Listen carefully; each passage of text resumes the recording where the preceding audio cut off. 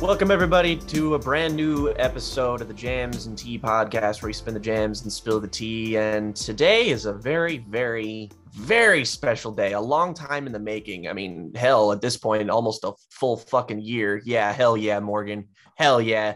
Because today we are going to be talking about the Dillinger Escape Plan. And this is the first time in quite some a lengthy amount of time since more than two people have covered an entire discography. We did talk about stuff like we had Ryley and Zach talk about Animal Collective.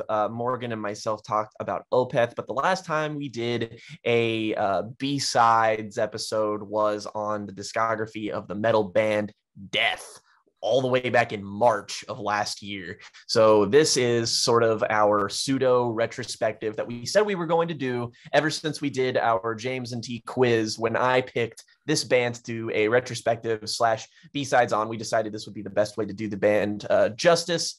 And yeah, we're talking finally talking about the Dillinger Escape Plan, because we've teased talking about this. The three of us have really gotten into this band over the last couple of months, just like sort of teasing it throughout the year with various what we've been listening to segments. So this is it's been a long time coming. So Ryley, tell us a little bit about the Dillinger Escape Plan. Who the fuck are these mad scientists? So the Dillinger Escape Plan are one of the most legendary metalcore, mathcore. I think mathcore is kind of the genre that they own. But I mean, you can include them in lists of classic metalcore bands that are undeniably a part of that. They are a New Jersey, well, they were a New Jersey-based band. They released 6 studio albums over the course of almost 2 decades. And so they were reasonably prolific within that time. And during that period, they, I think, were one of the most notable, like, alternative metal bands, in the sense that they were so intense, and their live performance and their studio record performances are so intense and so excessive and like aggressive and sort of overwhelming listening experiences. And yet, of the many bands that fit into that extensive sort of niche, they're one of the few that managed to achieve real, genuine commercial success as well. And I think to take certain elements of what was happening in popular metal in the 2000s, which was kind of their prime era, and transfuse them into their particular style of mathy metal. And so that in tandem with the fact that as a studio album band, they're ridiculously consistent. I mean, from front to back, all of their records have plenty to celebrate. They are one of the most exciting bands to talk about as a discography. They're one of the most exciting bands in terms of their career within alternative metal. And I mean, if you have been a fan, or if you've listened to this podcast for any amount of time, you'll know that we're big into alternative metal, progressive metal, like all forms and variants of extreme music, particularly metal. Morgan's shirt. Yeah, I mean, exactly. A band on it. So, I mean, as Jake has alluded, we've been fans of Dillinger for a while now, and so this is sort of just been waiting for the right moment, and here it is. And so today, what we're going to do is we're going to discuss and talk about what characterizes and what makes each of the 6 Dillinger Escape Plan records great. We'll talk about the highlights. We'll talk about the lineup changes. We'll talk about the individual contributions of band members. And then we'll sort of give an overview, I guess, through this process of why the Dillinger Escape Plan are one of the greatest metal bands, certainly of the last 30 years, but some might argue ever. So that's really the goal. We're also going to be talking about the notable release, Irony is a Dead Scene, which is an EP that they released, which is a very important step, like transitionally speaking, for the band. They do have other notable EP releases. I've listened to all of them, but that's the one that we really want to zero in on. Absolutely. We'll give the others a passing mention just because they, exist, but they're not exactly worth honing in on like an entire point. They're more tangential to the album releases that they come with. Absolutely. And so it should be said that the band, when they formed, consisted of, I believe, the sole member who has been consistent throughout the entirety of the band, Benjamin Weinman, one of the most legendary metal guitarists of his generation, one of the best. Through his work with this band primarily. You also had bassist and keyboardist Adam Dole in the band during the early period as well. First frontman Dimitri Minakakis, whose vocal performances on their debut record, which we'll talk about imminently, are incredibly impactful. Their first drummer, Chris Penny, and I believe they had a string of other guitarists who had a role in the band of the early era as well. Derek Brantley, John Fulton, Brian Benoit. But those are the kind of like three core members at this particular stage, is Weinman, Dole, and Minakakis. And they formed in 1997, actually just shortly before I was born, as a matter of incidence. And they kind of quickly came together with a sound that was incredibly intense, incredibly avant-garde as well.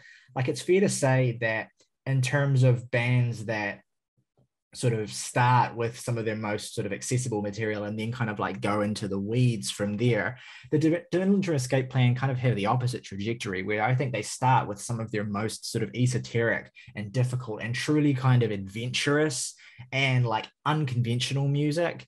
And they were really making an impression early on. They released three EPs, I believe, before their studio album, a self-titled EP, a collaboration with Nora, and a specifically, probably the biggest of these releases, the EP Under the Running Board. Jake, Morgan, do you have anything to say about these releases? Self-titled EP is...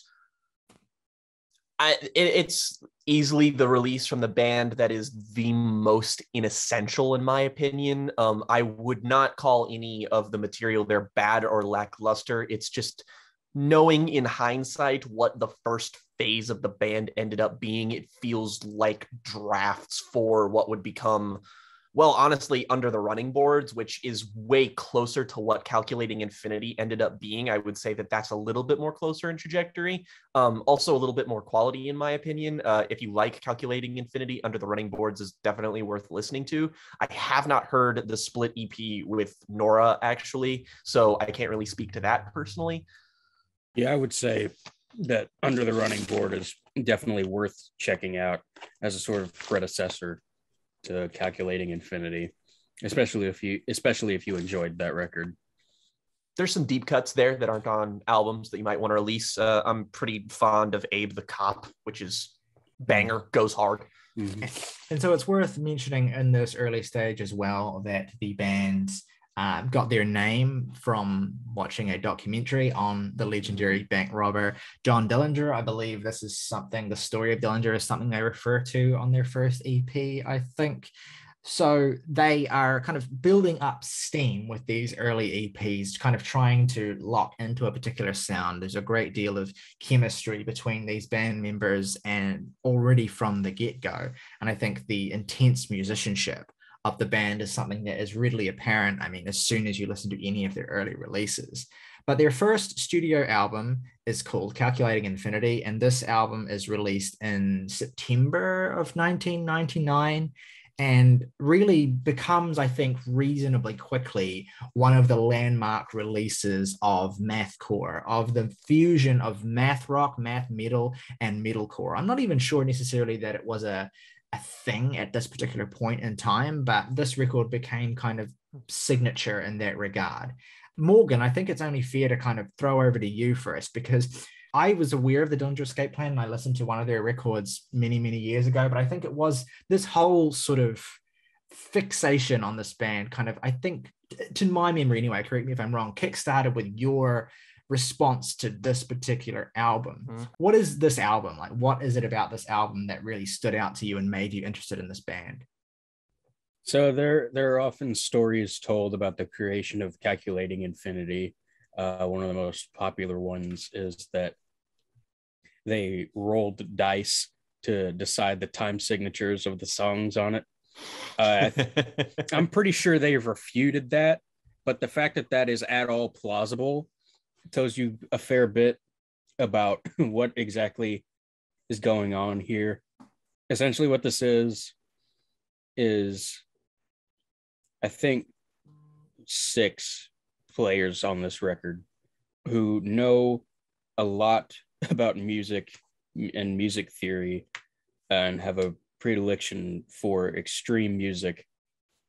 And they want to combine those two things in the sense that they will take everything they know about music theory and do it all wrong.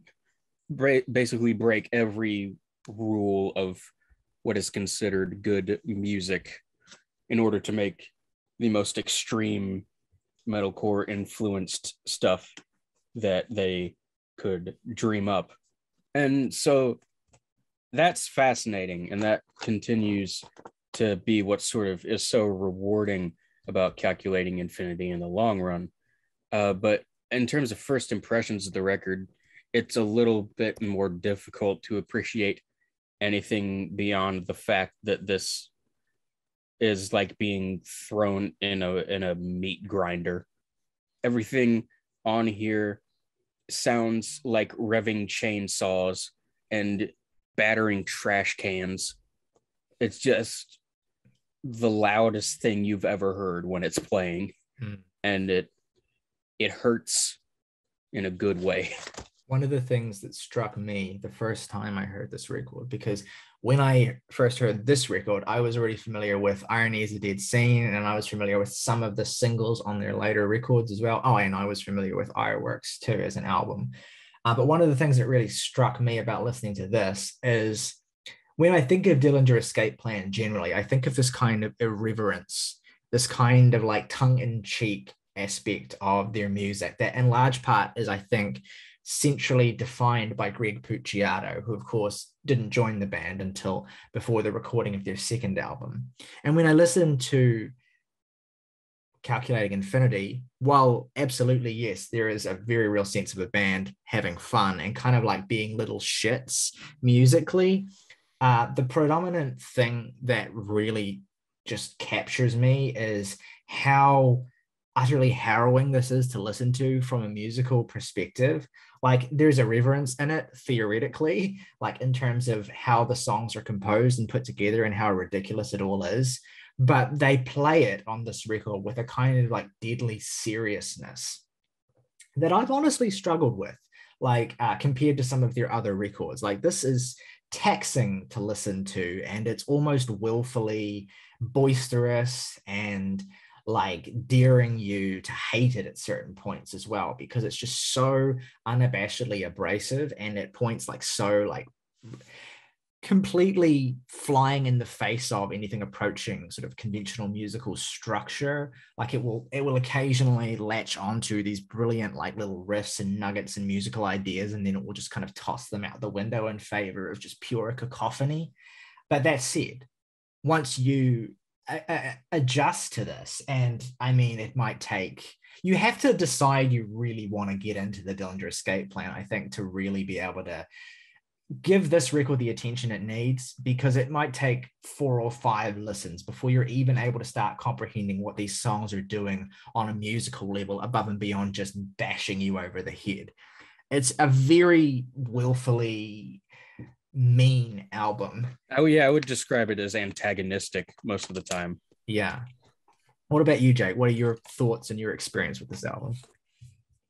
In many ways, I almost think this is the single worst place to start with the Dillinger Escape Plan, in that it's like, obviously there's the lineup change and the introduction of the longer time frontman Greg Puciato after this, which it's really more tangential to my designation, and really that like the musical avenues that they explore later are just a little bit more like, when it comes to extreme music, the singular ideas that they pursue are a little bit more accessible and easy to grab onto. And really the magic of later Dillinger albums is how they synthesize all of these singular ideas into a greater whole, which ends up being wholly unique to them. Whereas this, I think Morgan said it best when the thing that made me interested in listening to this band was him saying that he listened to this, and he said it was like free jazz by way of metalcore.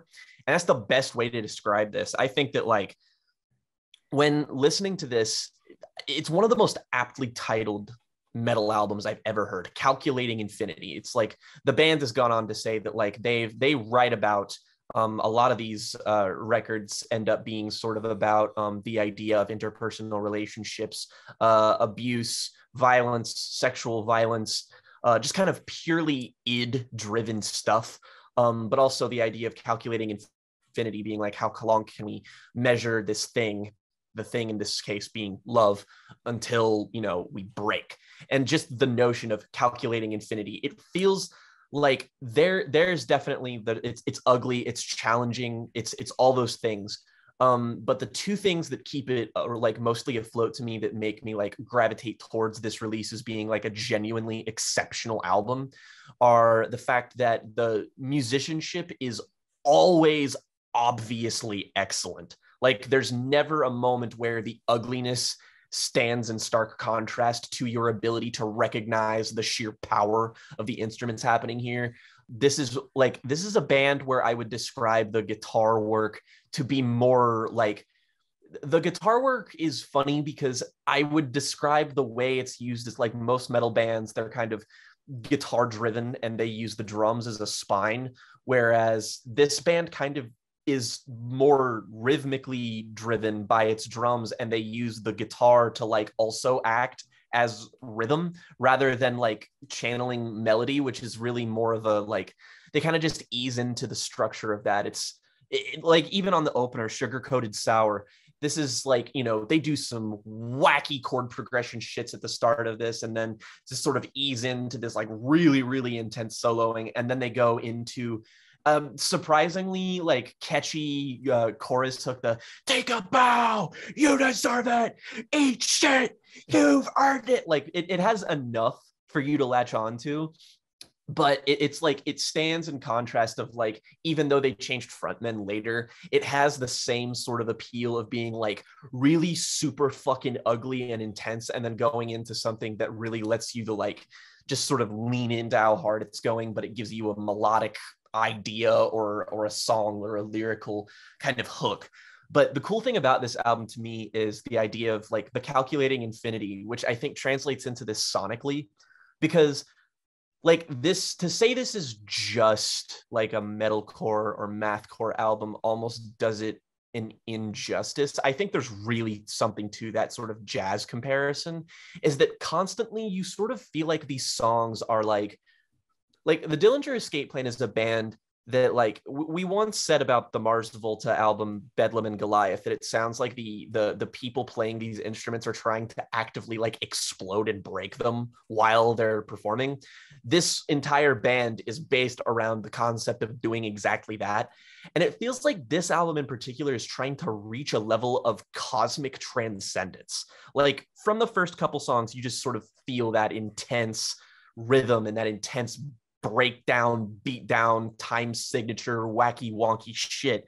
But like starting on like the fourth track, which is the like pound sign instrumental thing, the sound starts to go beyond what it's hinting at something further. Like the sort of like the keyboards play a little bit more of a major player here. There's like they sort of toy with like atmospherics and like ambience and stuff, which makes this album that came out before the turn of the century sound like something that would be more of an endeavor from the 2010s. It's an amazingly like aged album. It sounds timeless to me. But these like hints of like they're like, you know, they're fiery, they're breaking everything down, and eventually they just sort of get to this point where the songs will more regularly sort of reach this kind of atmospheric blanketness that's like very traditionally beautiful sounding, but also just sort of like keeps like hinting back. Like the structure of this album is remarkable to me because it sort of like eases you into that, and you sort of feel like you're being like, your head is being dunked into this like fucking place where you can sort of see the entire matrix, the sort of code or whatever, and it sounds amazing. Like shit like Clip the Apex, Accept Instruction is one of my favorite Dillinger Escape Plan songs because it does that so well, especially followed by Calculating Infinity, the title track. The way it sort of progresses by balancing these two ideas of the ugliness and the transcendence that's here is just an endlessly fascinating and appealing idea to me. And yeah, this is definitely a different record from where they would go sonically, and it's in many ways the biggest outlier of their entire discography, but the spirit is there. It's just the means by which they achieve it. I'd say that albums like Dissociation and Miss Machine do share a lot of commonalities with this sound. They just kind of go about rearranging it in a couple of different and slightly more accessible ways. But it's easy to see why this has the legendary status that it does. I'm very enamored with it. It's not a love at first listen. Like I'm pretty sure I did, but like not as much as I do now. But every time I come back to this, I'm struck with how ugly and mean and nasty it is. And I'm a musical masochist. I like being tossed around. I just like how aggressive it is. And there's nothing I've heard that gives so little of a shit as to the listener's well-being as this does. Like, not even this discography, there's nothing quite this unfriendly, and that is precisely why I like it this much. There is definitely something to be said for records that exist purely as these examples of extremes. And there's something enticing about those records as well. Like on the podcast, on the main episode of the podcast earlier this week, I talked about an Olvera record called Natin's Madrigal. And one of the things I talked about when I was talking about how enamored I am with that record is how extreme it sounds. Now, that's more an issue of like extremity in production than extremity in musical construction.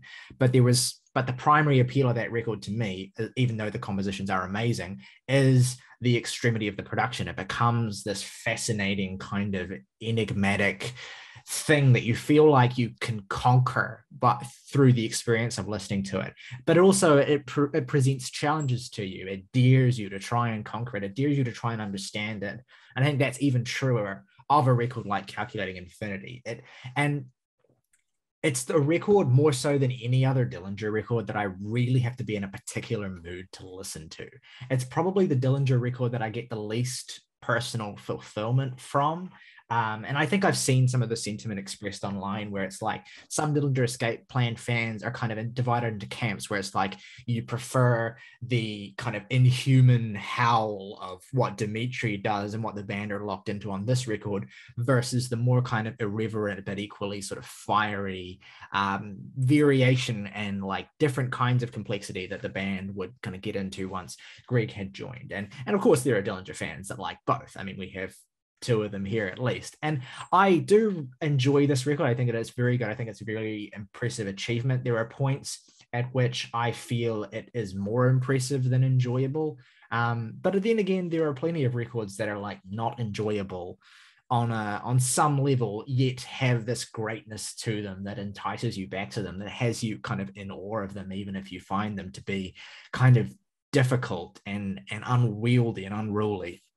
That said, though, there are highlights here that I love that I want to shout out. Jake's already kind of really talked about one of my favorites here, which is Clip the Apex. I love the way that this song iterates through these various kind of chugging riffs that you can kind of just get lost in. It has one of the coolest breakdown sections on the album as well. This band is so good at like... Just disgusting. This band are so good at just kind of pummeling you with these high intensity, high speed sections of riffage and then just inserting these breakdowns that feel both like they don't feel like a release from the tension like a breakdown might typically feel. They feel somehow even more upsetting, and Clip the Apex does that beautifully. I like the way the song kind of just evades your grasp by just kind of breaking itself apart in the second half. That's actually something that a few Dillinger songs do, but not a lot, I would say. And I really like the way that the song just kind of disintegrates into static noise and then like has this great transition of a hard cut into the title track that's just awesome. Yeah, and that's a moment as well when that happens that you get a nice juxtaposition between what the album does so well in terms of texture, which is all the noisy, loud, intense stuff, and what the album does so well in terms of rhythm, which is the rhythm section of this record, which has to be shouted out. I think Wyman actually plays the bass on this recording, and of course Chris Penny is the drummer in this early era. I mean, what the stuff that Penny is doing on this record is, it shouldn't be loud. It's borderline. I imagine him with Dr. Octopus arms while drumming this album, because that's the only way it seems feasible. Yeah, he just has this sense of like, again, that's the thing that really gets me about this album, is how well these men are able to match each other but have their own kind of personality in terms of how they express themselves. I think probably the best song on this album is 43% Burnt. I think it has all of the strengths of the album at their most ferocious and deranged. It piles on the intensity of its repetition, but it also, as has been mentioned, uses that repetition to be kind of weirdly musically catchy despite itself. Eventually, it's kind of just cycling through this. I love the way this band will sometimes just detune the guitar for a riff, and it will just sound really kind of like just dissonant and ugly. And it has this interesting production decision, which is to fade the song out slowly, which is something that the band obviously don't do very often, but has a strange effect here, where normally I'd be critical of that kind of decision, but when you're in the context of this record, it feels like the band are kind of stuck into this sort of hypnotic state where they're just doing this groove over and over and over, and like you get the feeling that they might be stuck in it forever. And that's another aspect of the record that I really respond to, is this feeling that when you listen, like, this might sound silly, but sometimes when you listen, it's like you can't be sure this was made by human beings. Like, you wonder whether you're listening to the work of some kind of even more intelligent design that is like creating these. It's primordial. Yeah, like, and I know that can sound a bit ridiculous and maybe even a bit pretentious, but like it's a specific vibe that is exclusive to this record, where I feel the strength, and it's really accentuated by the fact that Dimitri's vocal performances are almost universally just howls and screams that are barely like, he's very monotone of a performer compared to someone like Greg Puciato, and that gives this record's ferocity a particular kind of like inhuman feel. And that is an aspect of the record that I do really, really respond to. I want to shout out my two of my favorite songs on the album, but also a contender for in any lesser band, I would say this is the best 3-track run of their discography, but it simply isn't, just because this band has a lot of those.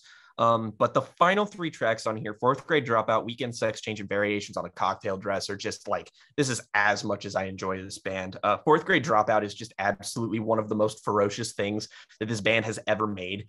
Like, it even starts to offend some of my sensibilities, which I would be hard pressed to say that I am anything short of more than willing to prostrate myself before bands willing to inflict pain, which is why this is a masterpiece of a song. But then you go into Weekend Sex Change, which is my favorite song on this album, which is basically nothing but the drummer losing his damn mind, and also some of the most dark, heavy atmospherics on this record. Just absolutely, you're just kind of entrenched in them, and you feel kind of lost and adrift.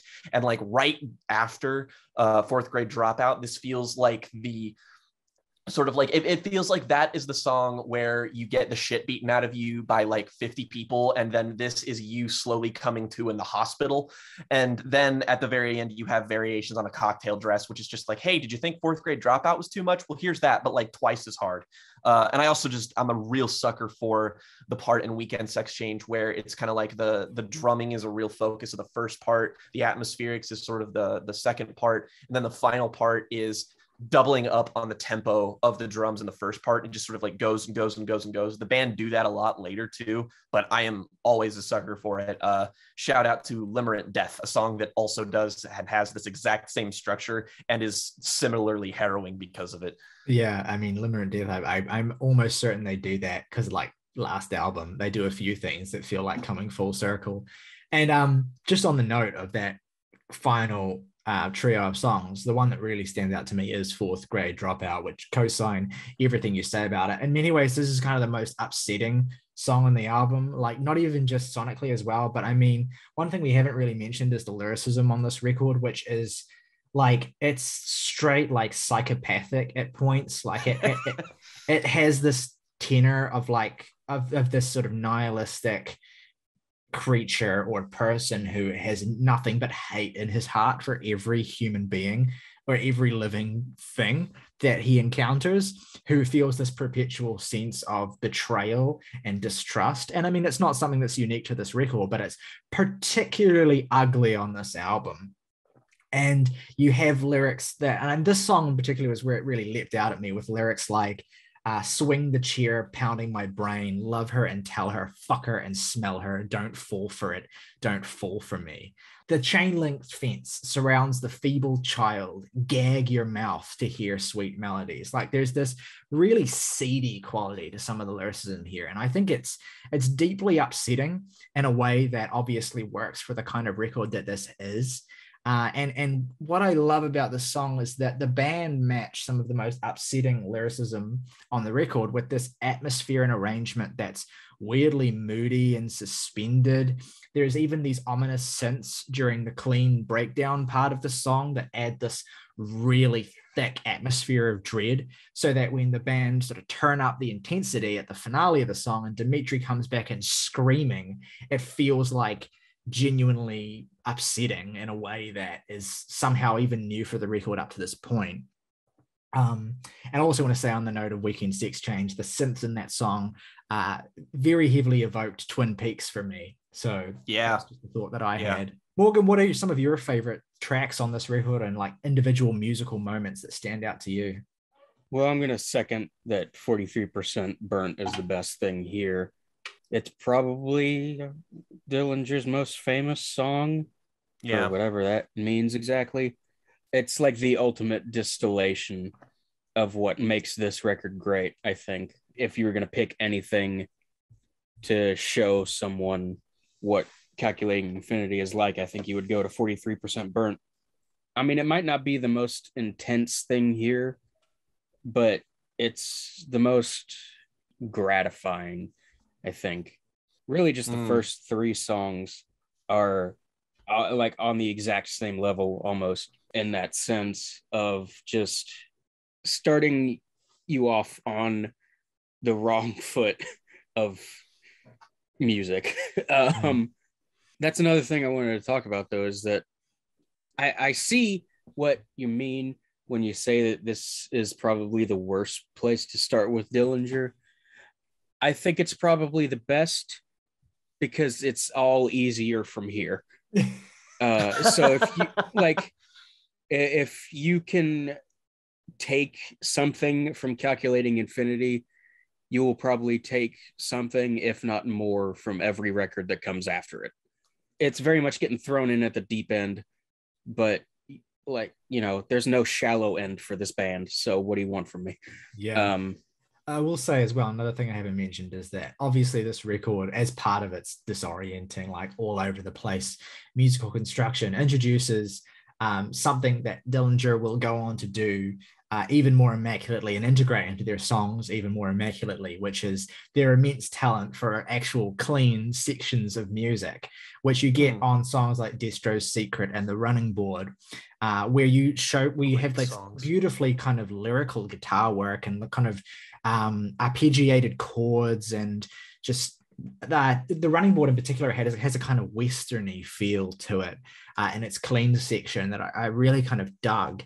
And this sort of sense of disorientation, a big part of that is the fact that the band will launch into stuff like this without any warning, and they'll continue to do that on subsequent records in ways that I think get even more and more gratifying, as you say. And yeah, it's just like everything instrumentally that you could want from the Dillinger Escape Plan is here, and they would go to refine it and add and make it more accessible from this point onwards.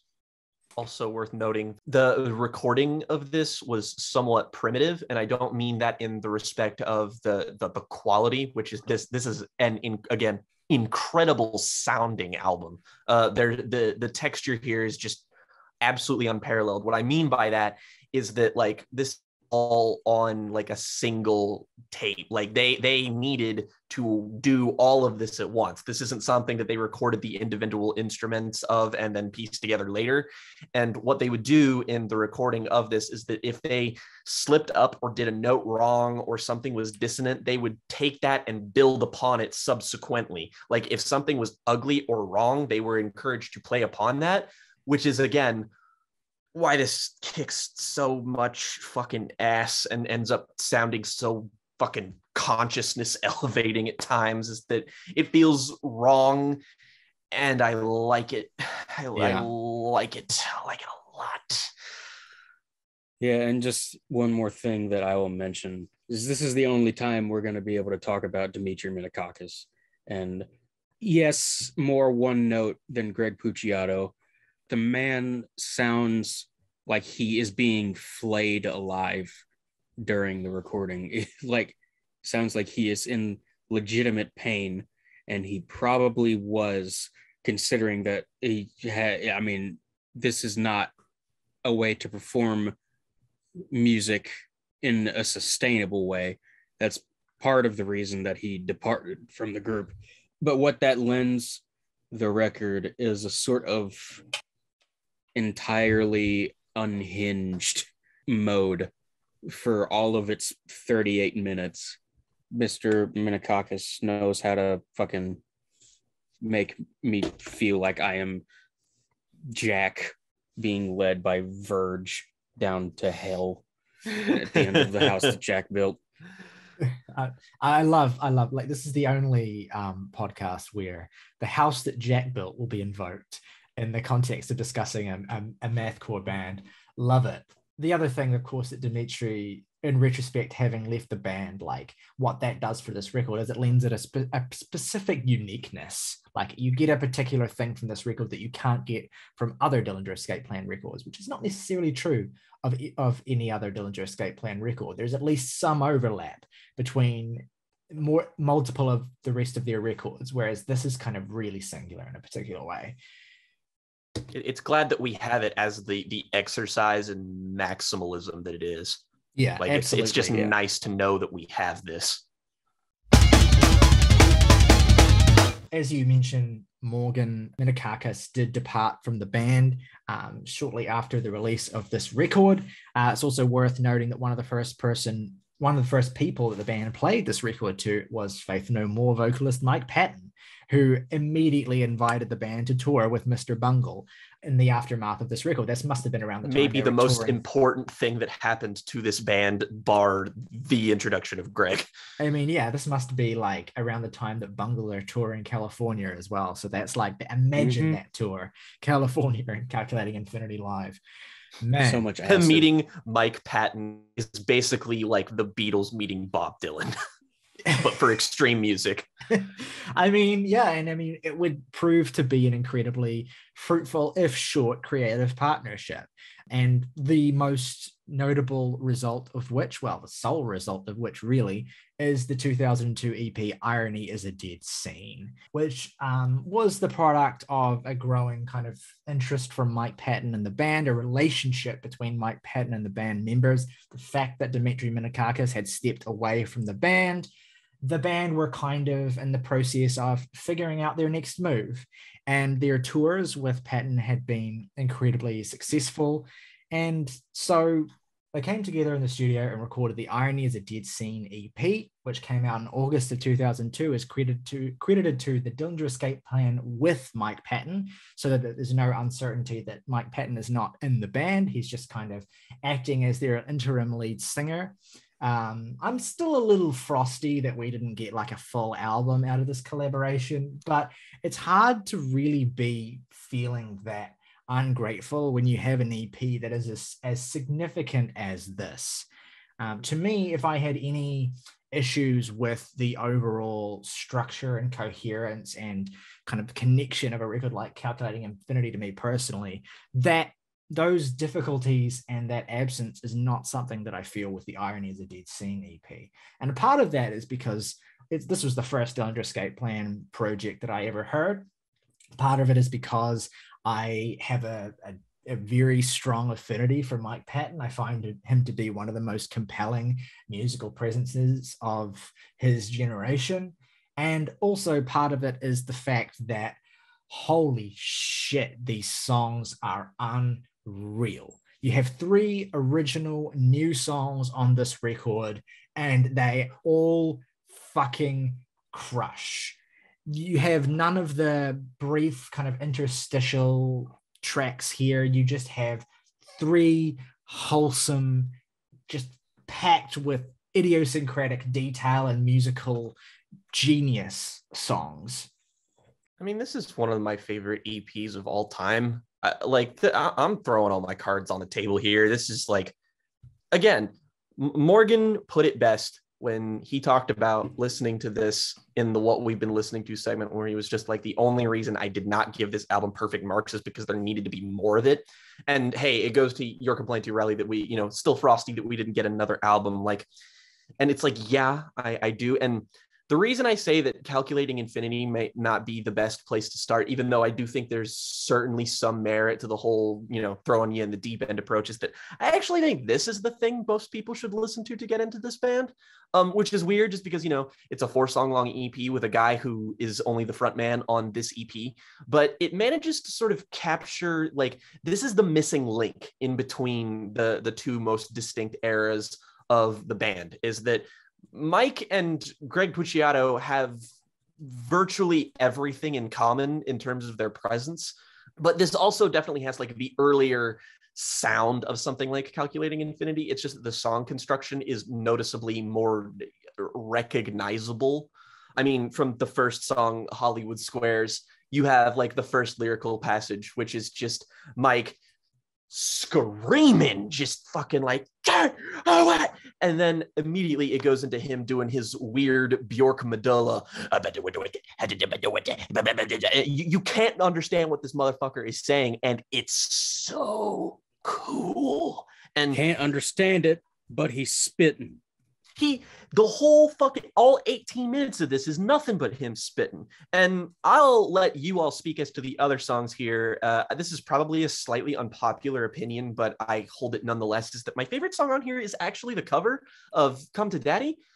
I can't. This is like one of the most addictive Dillinger songs to me. This is one of the ones I've re-listened to the most. I can't get enough of the delicious delivery of "I want your soul" from Mike Patton. You can feel the smile on this man's face from behind the mic as he said this shit, and it's so menacing and evil sounding, and it goes stupid. Like, oh my god, the amazing thing about this band and their many influences is that across the entirety of this discography there is influence from IDM all over it, so it's really only natural that they would do something as fucking wacky as covering Aphex Twin. Jake, I mean, have you heard the original song, Jake, out of curiosity? Yes, I have. Okay, cool. And like, it's weird because I heard it after this, which leads me to slightly prefer this, but like, there's something to be said when a band is so adventurous that they cover. I mean, this is like if, like, fucking, I don't know, if Porcupine Tree covered like a Whitney Houston song. Like, I don't fucking know. It's so like galaxy brained that you're just kind of like, they did that. Cool. I like the cheek of the Come to Daddy cover. I think it is probably pretty handily my least favorite thing on this EP. But it kind of works because of Mike Patton and the way that he's able to kind of, he's able to do this song and make it feel obvious that he should always have been the person singing this song from now on. What's doubly funny about it is that the original song by Aphex Twin was always intended as a joke song, was written particularly, I think, as a parody of metal. And was kind of like a specific kind of like really sort of extreme but kind of two-dimensional and shallow metal. That was all over the radio at the time. Which is only appropriate that Mike Patton, of all people, cover it. Yeah, exactly. Parodying a parody. I mean... Yeah, exactly. And it's the first real moment in the Dillinger Escape Plan discography, I think, where you get this actual sense of how much this band are comfortable with poking fun at themselves as well, and don't really take themselves too seriously. Like I said with Calculating Infinity, that record's dead face seriousness is part of what makes it work on the whole for what it is. But I definitely respond more to the lashes of kind of irreverent silliness that color the rest of their releases to a smaller or greater extent, depending on where you're focusing.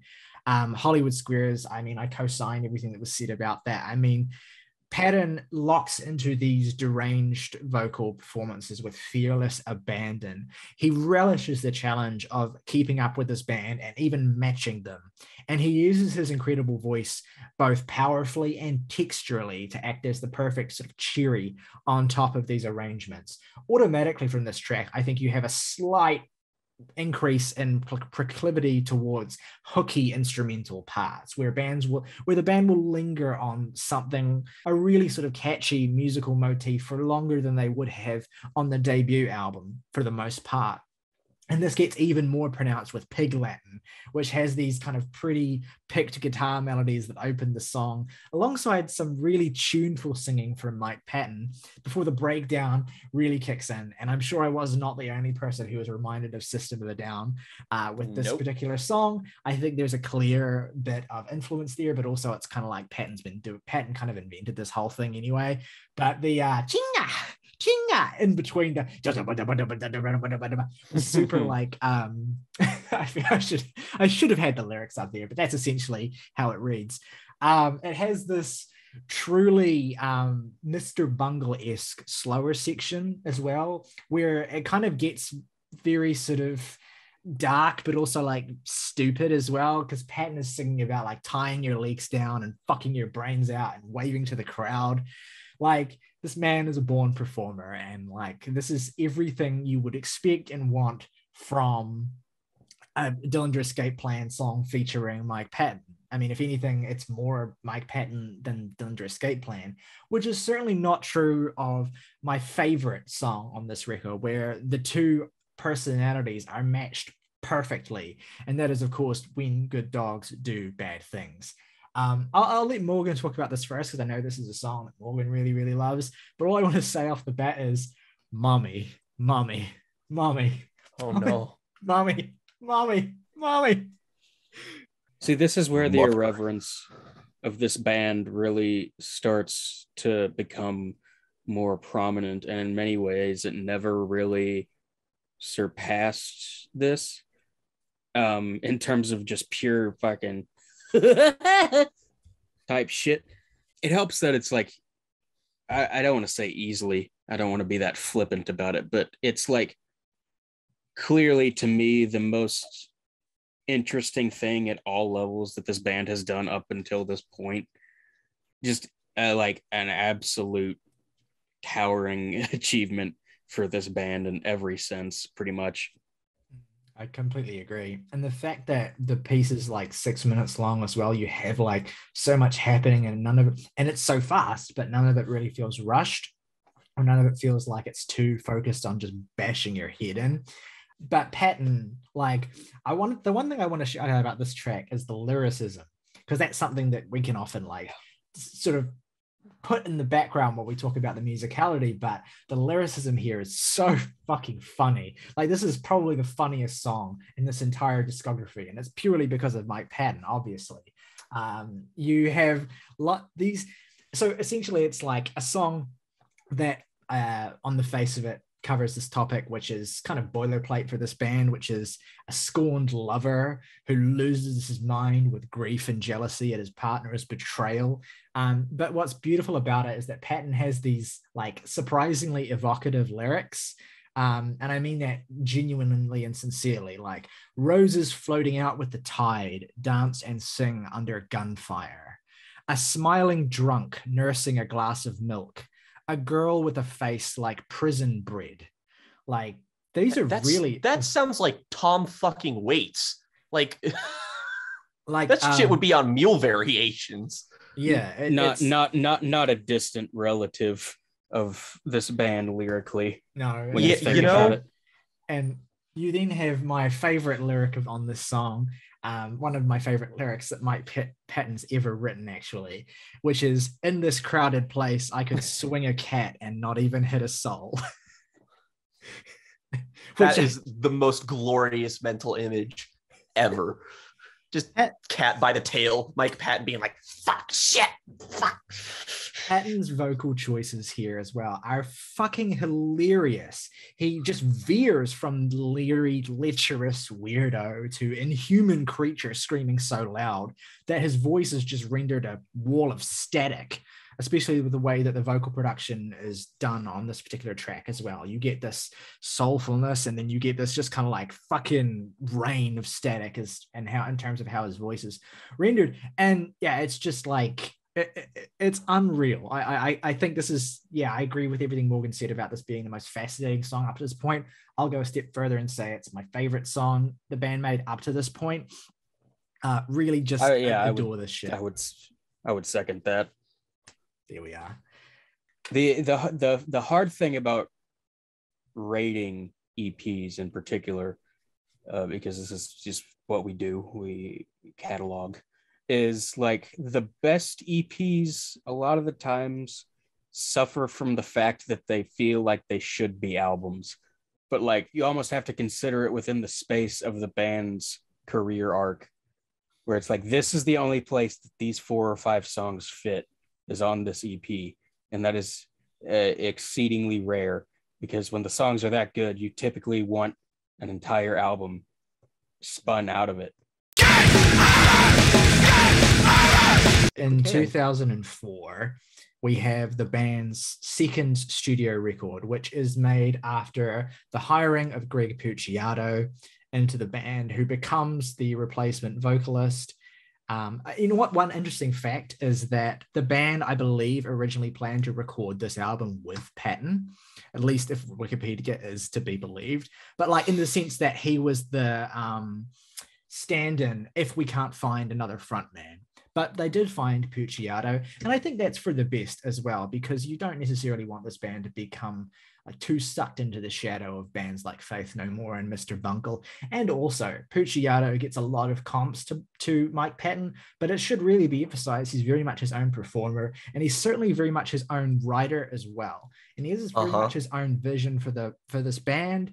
And together with the band, Puciato, I think, and his new bandmates start to envision like concepts and ideas for records that get more sort of ambitious, that get more sort of far-reaching, that get more colorful than you might expect, so purely on the basis of Calculating Infinity. And so in a weird way, 2004's Miss Machine is kind of like the kind of result you would expect from the band that made Calculating Infinity and the band that made Irony is a Dead Scene, but not the band that would have made any of those in isolation, if you get what I mean. Like it's kind of has elements of both of those releases, but fully realized into this form that truly represents Dillinger Escape Plan Mark II, the second era of this band.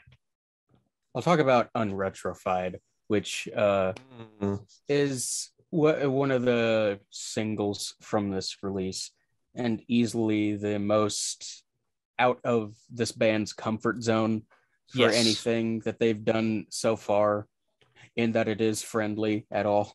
Greg Puciato has talked about the creation of it, and he specifically cites Retro Vertigo by Mr. Bungle as like he wanted to create something that made him feel like that song does. It's just one of those moments in this band's career where you're like, I should have known that they could do this. I just never expected them to want to. And like, it works perfectly in that it is friendly, but it's also the second to last track on the album. So you've had to wade through some shit to get to it. Like this, because like I think Miss Machine is where this band starts to get kind of like truly gray matter expanding instead of like just tossing you into the meat grinder. Yeah. Like with that first record, your soul leaving the meat grinder. With that first record, you kind of don't really know what to make of this band. And this record is kind of bewildering too in certain senses, but you start to get a fuller sense of like the kind of music this band is trying to make and what their real sort of strengths are. Like they balance some material that is incredibly heavy and familiar in sound to what they've already done, with songs like Unretrified, with songs like Setting Fire to Sleeping Giants, with songs like Phone Home, which are comparatively more accessible for this band, but still don't betray the sense of heft and the sense of complexity in terms of musical construction that you would expect from them. I think it's telling that on the deluxe sort of Japanese edition of this band, there are 2 bonus tracks, both of which are covers. And I think it's telling that the 2 songs they chose to cover, one of which is Damaged by Black Flag, and the other of which is My Michelle by Guns N' Roses. And I've not heard either of these. Fuck. That sounds awesome. My favorite shirt of theirs that I've seen is one that's just the Guns N' Roses logo, but they have Dillinger Escape Plan on the bullet instead of Guns N' Roses. That's again, so sick. It speaks to the band's sense of humor. It speaks to the band's like irreverence and willingness to kind of poke fun at themselves, and to poke fun at the fact that in hiring Greg Puciato, and Greg Puciato kind of coming to be the front man of this band and delivering vocal performances that are much more akin to like alternative metal and like more sort of popular forms of metal in the sort of late 90s and early 2000s, you get this different sort of vibe coming off of them to a certain extent, and they lean into that. I mean, you start to get, like I said, more commercially friendly songs that still kind of pack some hidden punches within them that I think will have expanded the brains of people who encountered them in isolation. You listen to something like Setting Fire to Sleeping Giants, and like you try to take it outside of the context of this band who has only gone up in accessibility at this point in time. So for people who listen to them like we did, you're like, oh wow, this is like surprisingly just a straight up barn burner. Like this just goes. I could see this being played somewhere. Like for instance, I put it on my Halloween playlist for the party we had last year, and like it fit right in. But to the kids seeing this on, maybe this played on MTV. I don't know. It had a music video. It had to play fucking somewhere in 2004. To whoever found it there, I have to imagine the reaction was just like not even like being off put at how much it is or like how heavy it is, like you would have if it played a single from Calculating Infinity on the radio or something, but just like what the fuck, like I'm not sure I understand this, but like why is this chorus catchier than most top 40 hits ever? Like it is my favorite song on this album. One thing that's kind of already been mentioned is that, like, with a lot of these more accessible moments, with this record, the band made the decision to kind of bury them, like, for the most part. I think that's purposeful because not only does it kind of like sort of betray and uproot expectations if you've just heard the singles, but it also allows people who are more familiar with their earlier material, if you can imagine like this coming out and in 2004, to like be not so taken aback when you put the record on. Like it opens with 2 tracks which are again like as heavy as this band can possibly get with these first 2 tracks. Like Panasonic Youth is, I think you get a sense of the more sort of charismatic and irreverent edge if you like go straight from Calculating Infinity to this, but you still have a sense of intensity that I think matches that record. And Pucciato's presence and scowling vocal delivery gives you something a little bit more to grip onto. Almost feels like it's dueling and even toying with the guitars at points, playing off the musicality in a way that's different to Menakakis, who kind of just like barrages forward almost in complete rebellion with everything else around him, and they try to match him. But Pucciato's kind of more playful. And then the album barrels into what's my favorite song on the record, which is Sunshine the Werewolf. Yeah. Without a moment of hesitation, it's just straight into this fucking song. It's not until over a minute into this song that you get the first like breather of the entire album, where the midsection sort of peels back the noise and lets you take in how dynamic and dizzy and Chris Penny's drums are. Like, I want to emphasize, he's only on the first 2 studio records, I believe, of this band, and on both of them, he just establishes himself as one of the best working drummers in metal. And I like that the band, like, because obviously he's fantastic when the band are like fully throttling and you get those really sort of intense percussive stuff. But I love the moments in Dillinger songs where the music kind of peers back a little bit to let you appreciate how sophisticated the drumming actually is, let you kind of lock into it and focus on it. And I also love in this song the way that following this, the band kind of lock into this super doomy riff section as Pucciato is screaming about how love kills. You have these almost funny sort of MIDI sounding strings that kind of pop in very briefly as well, give the whole thing a sort of surreal feeling. And then you get like the fucking finale, like the song when you have like just screaming lyrics like, without my existence, you are nothing. And we fucked like a nuclear war. Like, Jesus Christ. That's invented hard. That's the moment where you can't, like, there should be no doubt in your mind that Pucciato is the right man to take the band forward from here. Then that moment when that hits, you're like, Jesus Christ, I'm so on board.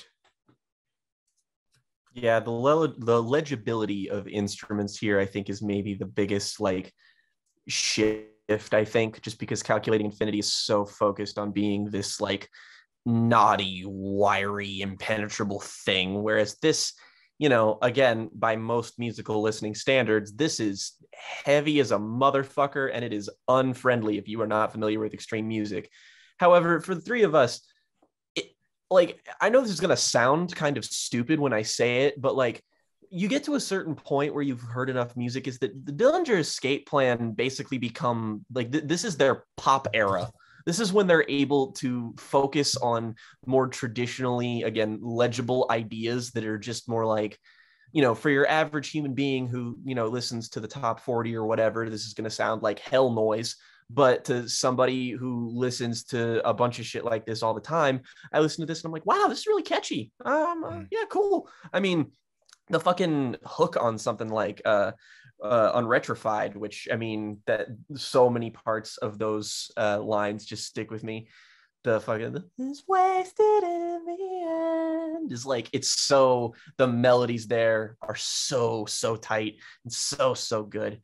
And while I would say that Pucciato definitely brings some of that irreverence that we've been alluding to, is that one of the reasons that I love him so much too is that it's never really eclipsed by that, is that really, if anything, Pucciato is almost like Mike Patton's Tethered, in that he has the same kind of animated delivery and range that he has, but I never think that what he's saying is even remotely insincere. Like, all of it's incredibly emotional. It's really like, you know, it can be lyrics like, we fucked like a nuclear war, like, you know, shit like that. But it's like, that's just the intensity of the emotion of that moment. You have Unretrified, and the cool thing about that is not the instrumental legibility, which is nice, but the emotional legibility of it.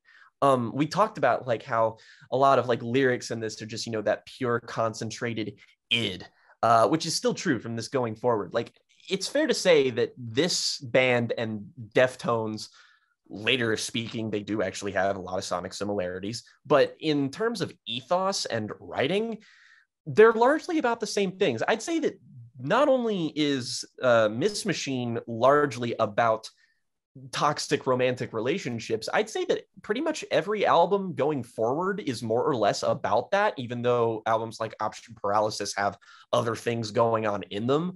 But when you listen to something like Dissociation, when you listen to something like Ironworks, when you listen to something like One of Us is the Killer, especially that one, it's very much wrapped in these very distinct emotional codes that make it a bit easier to latch onto and to understand.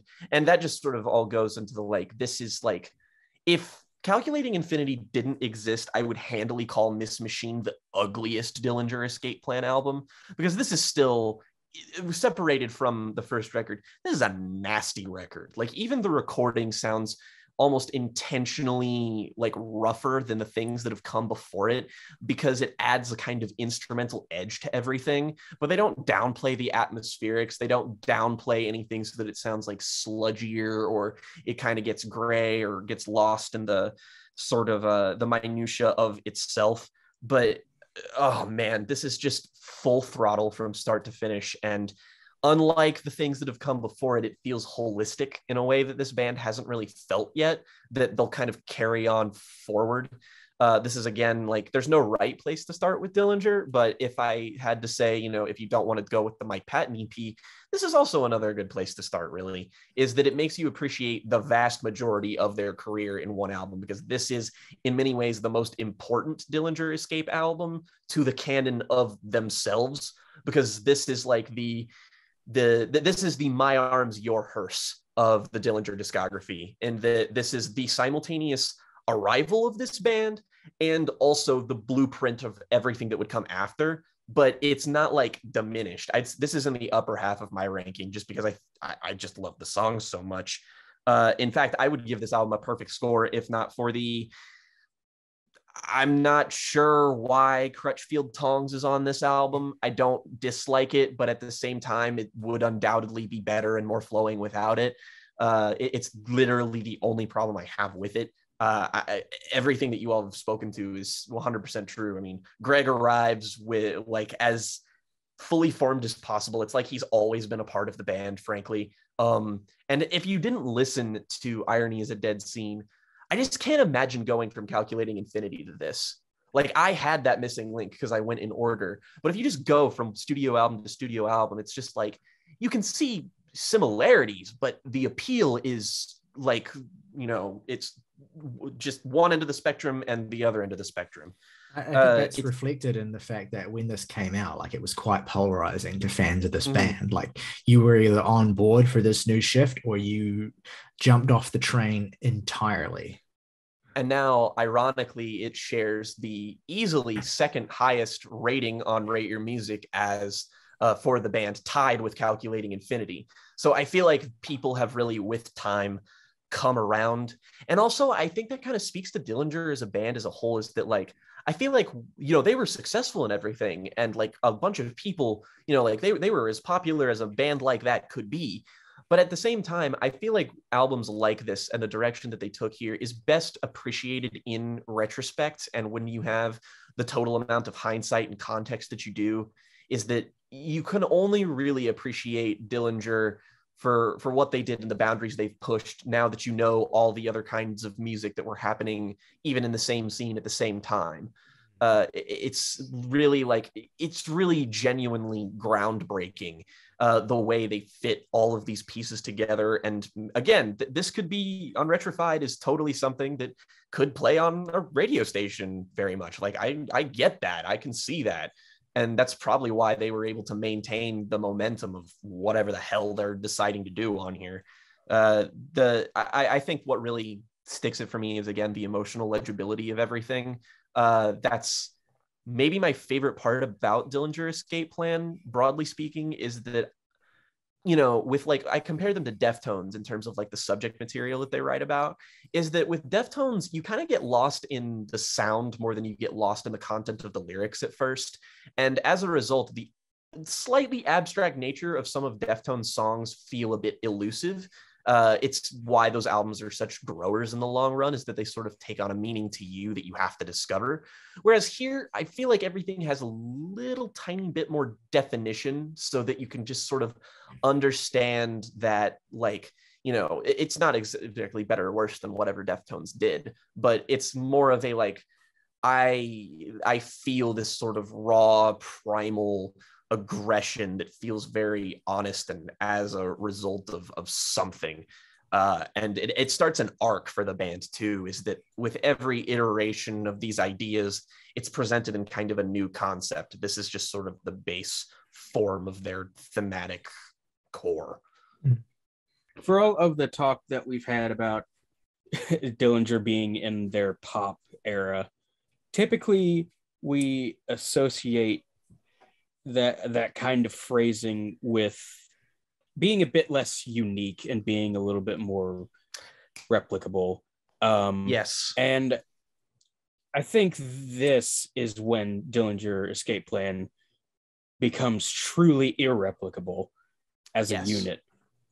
Because at this point, I mean, the closest point of comparison for a lot of this album is the self-titled Mr. Bungle album.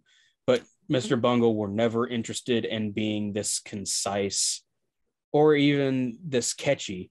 This Miss Machine maintains that sort of outlandishness and sort of crude countercultural bent while also playing up the hardcore influences of it. Everything on here has at least one moment that is like transcendent. Like I think of a deeper cut like Phone Home, where where he's like, you belong to me. And I'm like, and yeah, more traditionally appealing passage of music than anything on Calculating Infinity. And to me, it's because of that legibility that it is all the more bone chilling. Is it just me, or does he sound a little bit like Downward Spiral era Trent Reznor on that song specifically? Oh, absolutely. Yeah, I was not very entirely dissimilar attitudes, Frank. Hell, there are moments on here where I'm reminded of not just Mike Patton, or Trent Reznor, but also fucking Devin Townsend of all people, who I honestly think this band shares a lot of spiritual kinship with, both thematically and sound wise, because I'm not going to say that Dillinger are a progressive metal band, but they're also not a progressive metal band, especially later. But that sort of element that makes them quintessential, that's the thesis statement for Dillinger as a whole, is what Morgan said, is that it making their sound more accessible. Most of the time, most artists and most bands, making their sound accessible it dilutes them a bit. Whereas this just made Dillinger more unique. This just made them unique amongst their peers even, but amongst the world of music as a whole. It's this, for all intents and purposes, to me, is the Dillinger Escape Plan's Jane Doe. Well, what's interesting is, firstly, on the note of the Devin Townsend thing, bassist Liam Wilson, who I forgot to mention, has joined the band at this point and will remain their bass player for the rest of the band's discography. He has also played bass for Devin Townsend in his band as well.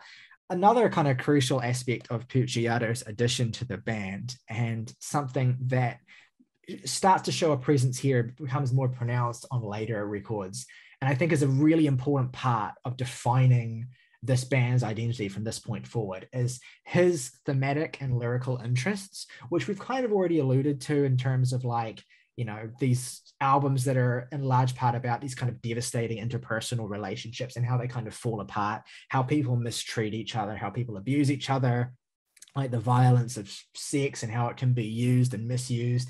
And this kind of really, because that's kind of, so those sorts of ideas in fragmented forms are presented on Calculating Infinity, because Metakakis talks about those sorts of things in very sort of abstract and just violent ways. But I think Pucciato finds a voice that is, well, he writes more conventionally, for starters. He writes more in line with the sort of lyricism you're familiar with from rock bands more so than metal bands in a lot of senses. And on a song like Sunshine the Werewolf, which is the one I want to highlight lyrically, this is a song that Greg has talked about being inspired specifically by people who deliberately give and receive HIV so that they can romantically share a fatal disease and die together of the same thing. It's this really bizarre sexual deviance that is kind of tragic, and Pucciato kind of sings from the perspective of this character who is taken into a relationship by someone who claims to want to do this, but then eventually kind of leaves them and embraces someone else. And there's this kind of betrayal by someone who has led you into this relationship promising to die with you, and then kind of gives you a fatal disease and abandons you.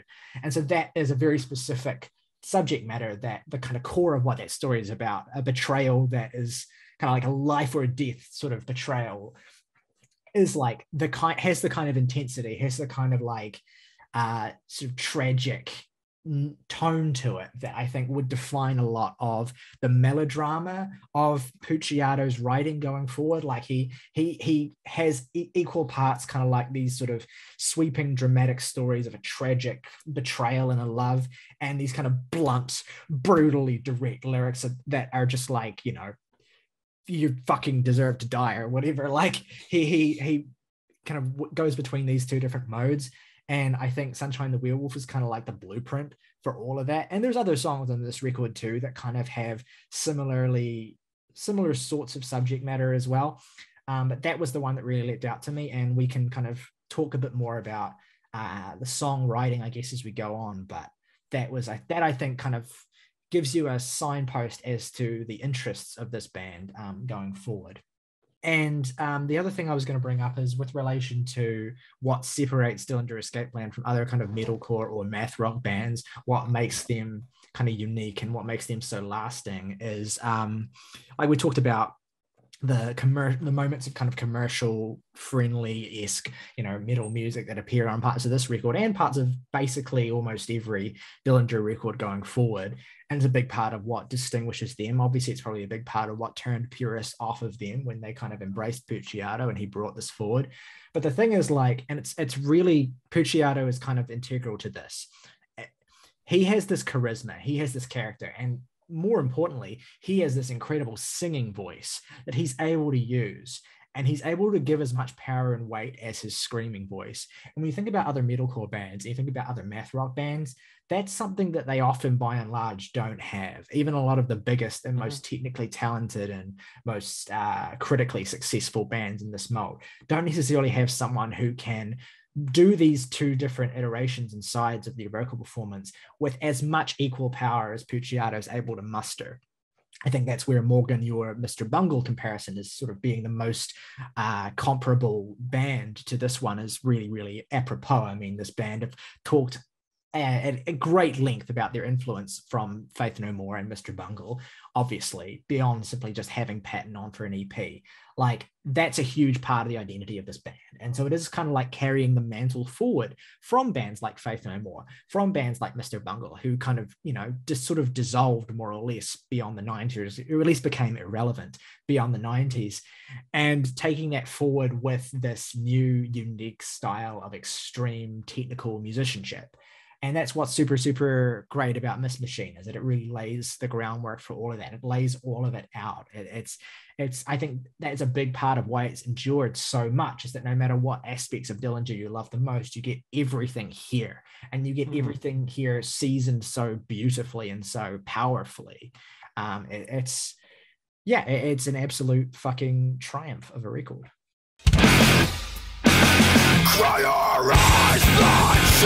Following the release of Miss Machine, the band toured this record relentlessly.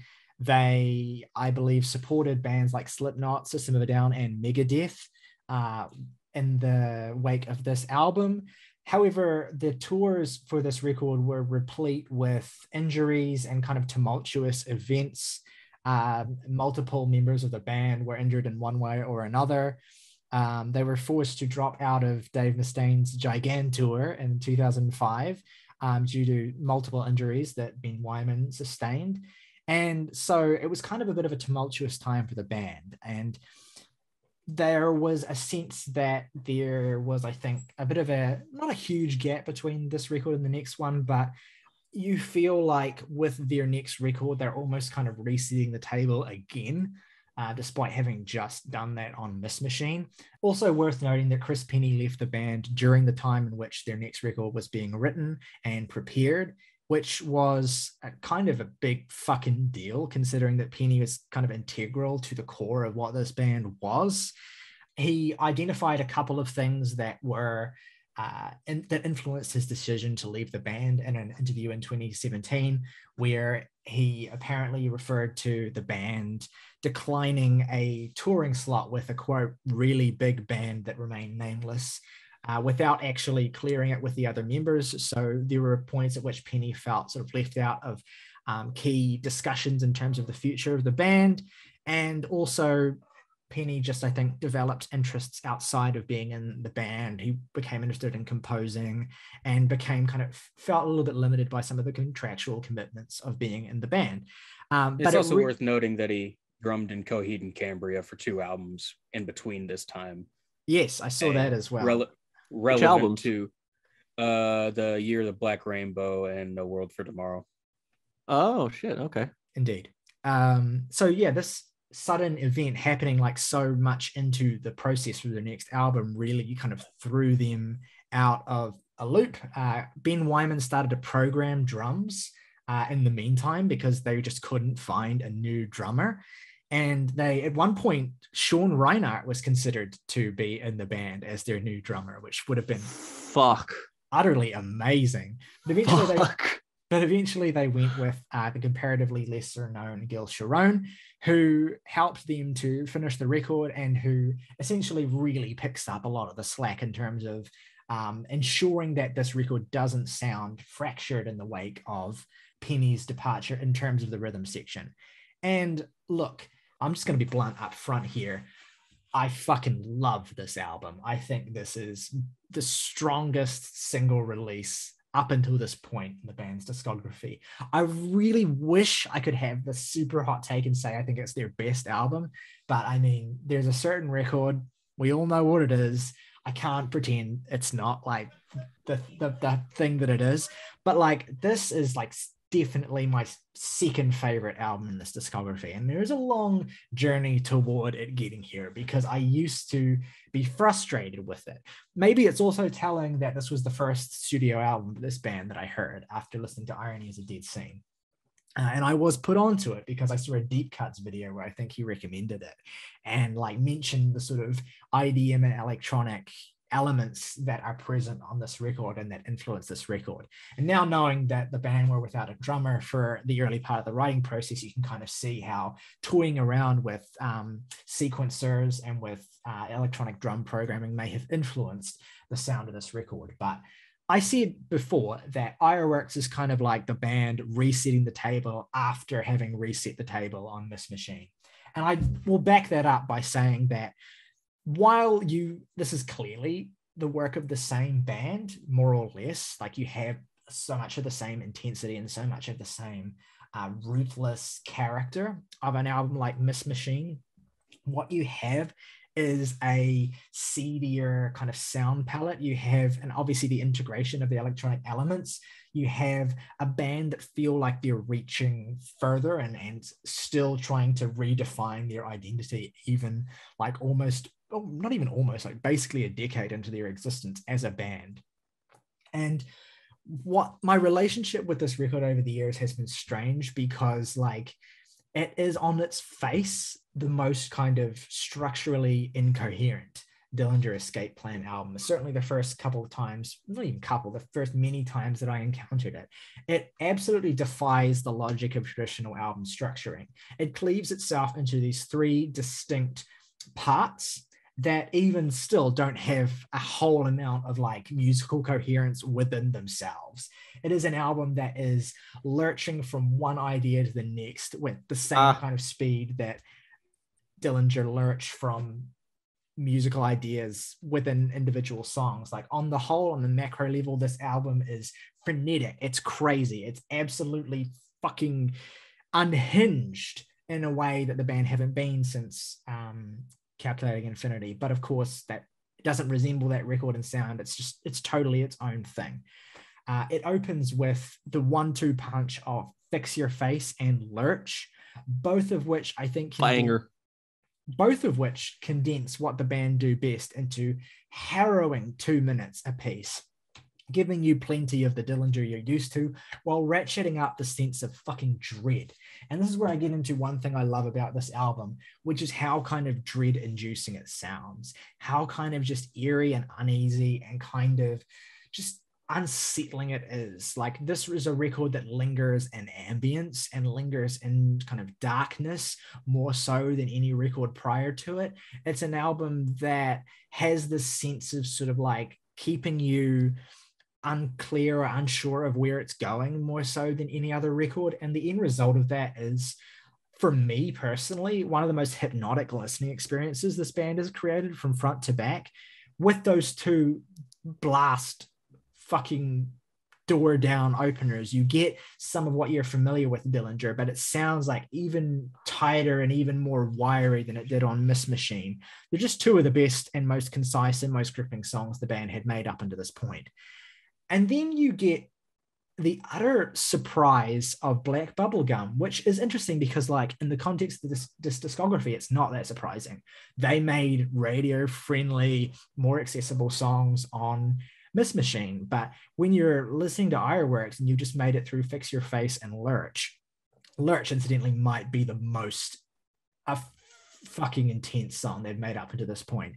But then you get Black Bubblegum, which is, in my opinion, the best of these kind of more commercial songs that the band would ever make.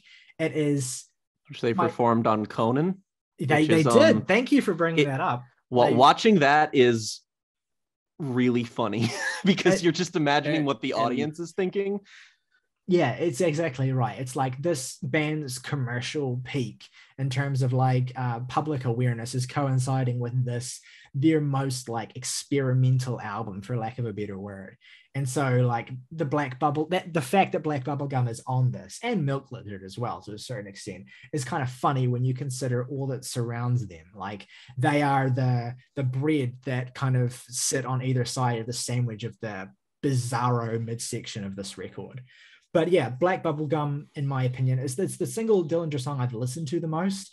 It just has my favorite fucking chorus that Pucciato's ever fucking written.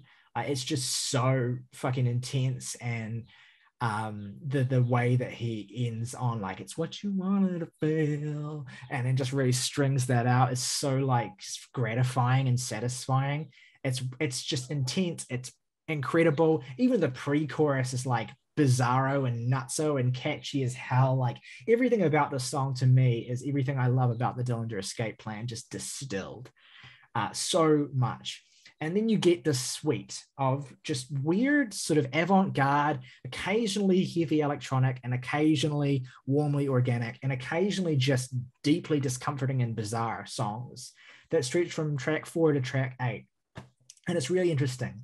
I think encountering this record on streaming and encountering this record digitally, which is obviously the best way to consume a record that is this digital and aesthetic, it can like be a bit of an affront to like whirl through these songs and just have them being like occurring in such quick succession and being so bizarre compared to what you're used to from this band.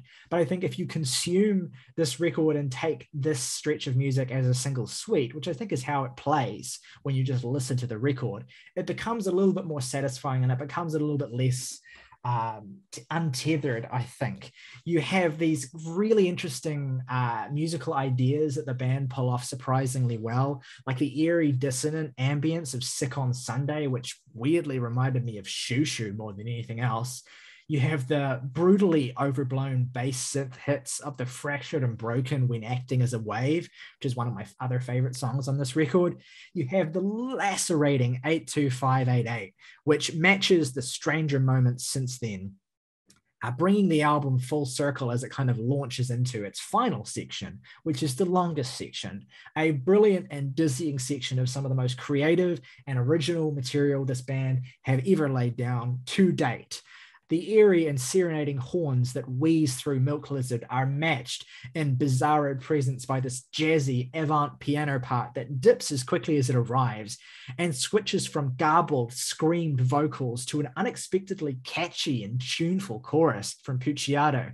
That's another almost funny demonstration of how close the band could weave to the kind of rock that was filling the radio waves in this exact time in the mid-2000s. In a lot of ways, with a song like Milk Lizard, it feels like the band are directly addressing that kind of music and showing the limitless possibilities of how texture and flavor and instrumental variation can elevate that kind of bog standard, like stock radio rock music, right? The piano part that comes in during the finale of the song, which is a lot calmer than the sort of avant piano part that comes in earlier, gives a real sense of kind of like portent and dread to Greg's screams that this feels like never ending. I love the way that those screams kind of get gradually more intense and less tuneful the more that he screams it.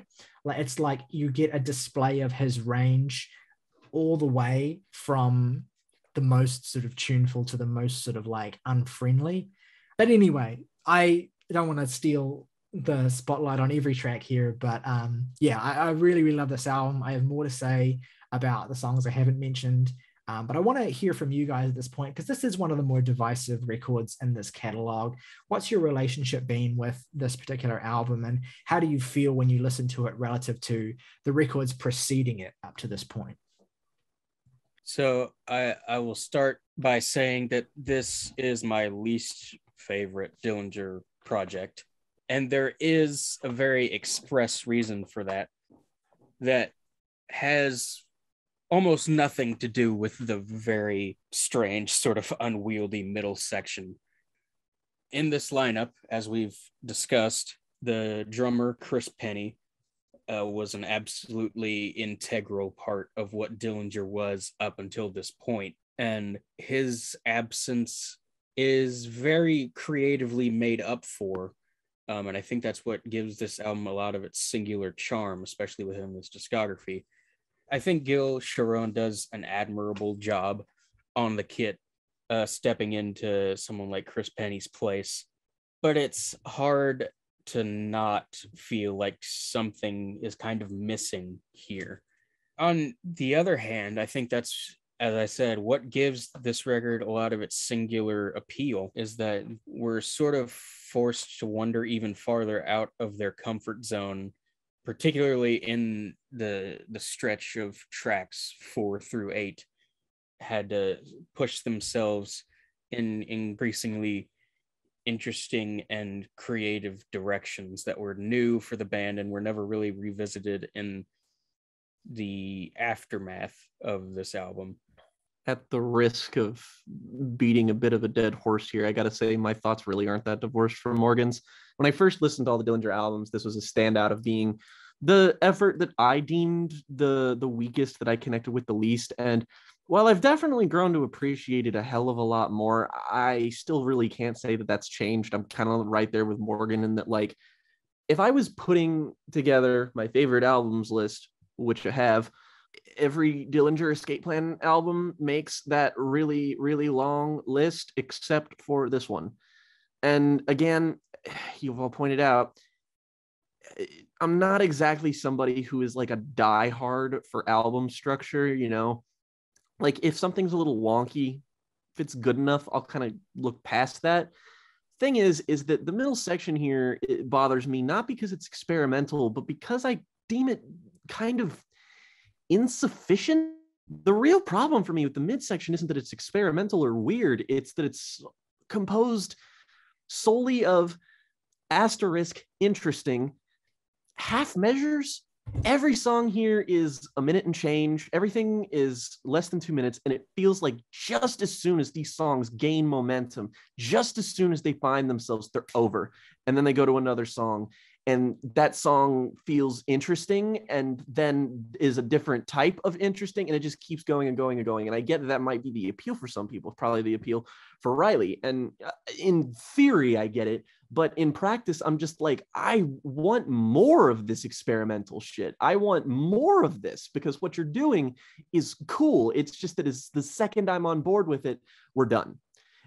And these songs not only have like, they're not only like weirder, exploring more like different vocal tonalities, different processing of the vocals themselves, and weird, interesting production choices that sound like, you know, all of the weirder parts on albums as far back as Calculating Infinity. And that stuff is cool. And it also lasts barely long enough for me to register that it's really happening.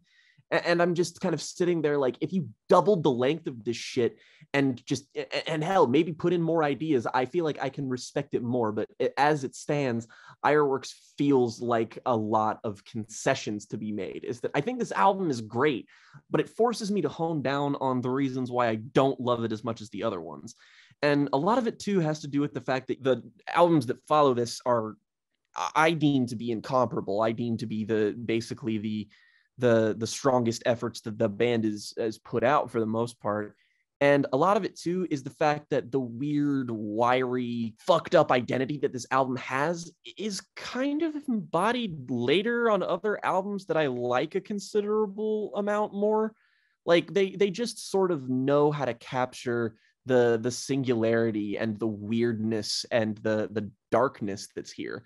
I also will espouse probably my most unpopular Dillinger Escape Plan opinion in that, okay, look, I don't dislike any Dillinger Escape Plan song, not even close. That said, Black Bubblegum, not my favorite Dillinger song.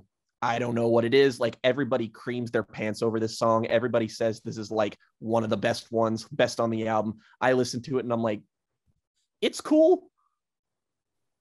That's about all I have to say about it. It's like, it just doesn't really do much for me. It's like, yeah, it's cool. It's one of the popular Dillinger songs. I would never in a billion years pick it over something like Unretrified. It does not have the impact that song has, and it does not have the catchiness either. But again, Milk Lizard, Party Smasher, Dead is History, best song on the album for me. Unbelievable. Also just fucking weird in a way that I wish every song on here was. And not to mention Horse Hunter and Mouth of Ghosts. Again, this is a stellar 1-2 punch ending for another Dillinger album.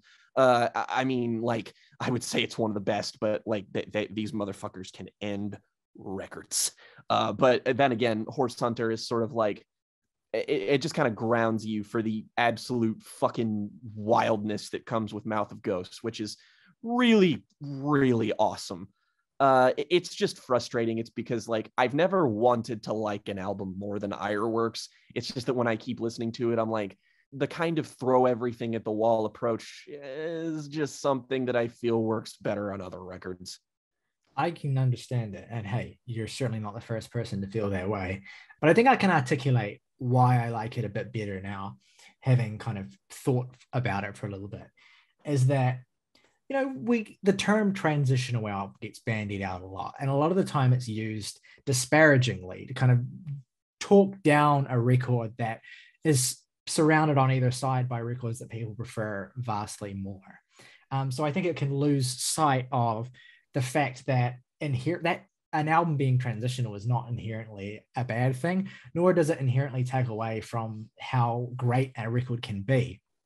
And I also think it's kind of a limiting term all the same, though, because what this record does in kind of representing Dillinger Escape Plan's continued evolution during this point, and the structure I think is key to this, is that the three sections that this album is kind of cleaved into represent, I think, the past, the present, and the future of this band in terms of increasing musical sophistication, not just in terms of arrangements, which have always been sophisticated, but like in terms of increasing the presence of instrumentation that goes beyond traditional, conventional metalcore, and like giving more space to the more spacious and atmospheric sections of their songs, more diversity, more clarity. To me, this record is kind of like a whirlwind of the creative process of Dillinger Escape Plan that you get to witness in real time. You get those first three songs, which are in turns like incredibly heavy and incredibly muscular, very familiar from the first two records. And you get that slice of pop with Black Bubblegum that you've gotten accustomed to from Miss Machine.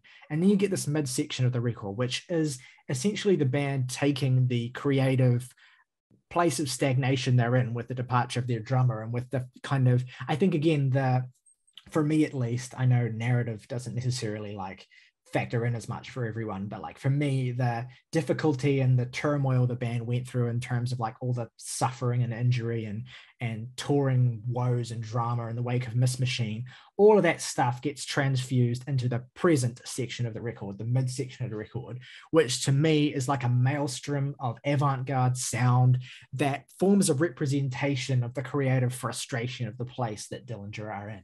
You have fragments of familiar sort of mathcore, like you have moments in this midsection where it gets really genuinely heavy, and you get moments where it feels like that just glitches away and like falls apart, and the band are not able to kind of make that stay. And there's a real sense of drama to the way that this midsection progresses, to me anyway. There's a real sense of like a band literally being torn apart by the departure of a founding member and literally trying to creatively represent the feeling of being torn apart as a band through music. And again, like the narrative sweep of this album to me, like with the past in the first section, the present in the midsection of this like utter turmoil that they're experiencing, to me, like the glitchy electronics and the weird sort of avant-garde atmospherics are like musical representations of the injuries that the band suffered on tour, like the mental strain that the band has been placed under, the psychological strain of like still trying to find an identity and a fan base and maintain that in the wake of all of these shifts that have been happening with every release they've put out and every tour that they've done. All of that to me gets the energy of that anyway, gets put into this midsection of the record. And that's why I love it. And then you get the final section of the record, which I think we'd probably all agree, best section of all. Like the final section of this record is the future of Dillinger Escape Plan, not in the sense that every album would sound like this section necessarily, but that it showcases this band's growing idea of what's possible. I mean, the more ornate instrumentation, particularly the piano that shows up and some of the strings and ambience and stuff, they would become more pronounced on the next record and then would come to kind of define their sort of magnum opus closing period as well. But they are done so beautifully and so gorgeously here. I already talked about how Milk Lizard brings you back from that avant-garde section with some familiar stuff that's still like messier and wilder and wirier. But then you have songs like Party Smasher, which is just absolutely unhinged. You have Dead as History, which Jake, you've already mentioned beautifully. I absolutely agree. This is a standout on the record. It integrates those electronic elements more fully. So I think, yeah, that midsection purposefully off kilter, purposefully kind of broken. And that's absolutely fair if that doesn't work for you. But in the context of the record, the way that you get a song like Dead as History, which integrates those elements much more naturally and fully, feels like the band are kind of finding themselves again in real time. And you get these little details and flourishes that saturate and tear at the fabric of this song. At points, it sounds like this song has a viral infection that's kind of eating away at it. Even Greg's vocals on Dead as History are processed to sound like they're being fed through machinery at certain points. This, to me, is the closest that the band gets to industrial metal, which is so unbelievably my shit that I don't even need to tell you guys. You get it. You know what I'm like. But the industrial metal vibes of parts of this record, particularly parts of this song, are just food for me. They're yummy. I love that shit. You have even what sounds like a theremin that pops up in the midsection of this song to keep the melody while the percussion and the electronics are embellishing it. I haven't actually checked if that's a theremin, but it sounds an awful lot like a theremin. It might be MIDI, it might be done electronically, but like on a laptop, I mean. Obviously it's an electronic instrument, but yeah, that shit was awesome. And then you have like the ending of the song is particularly ethereal and kind of shocking every time I hear it. The band, I think for the first time ever, approached like pure plaintive beauty in a way that feels like touching.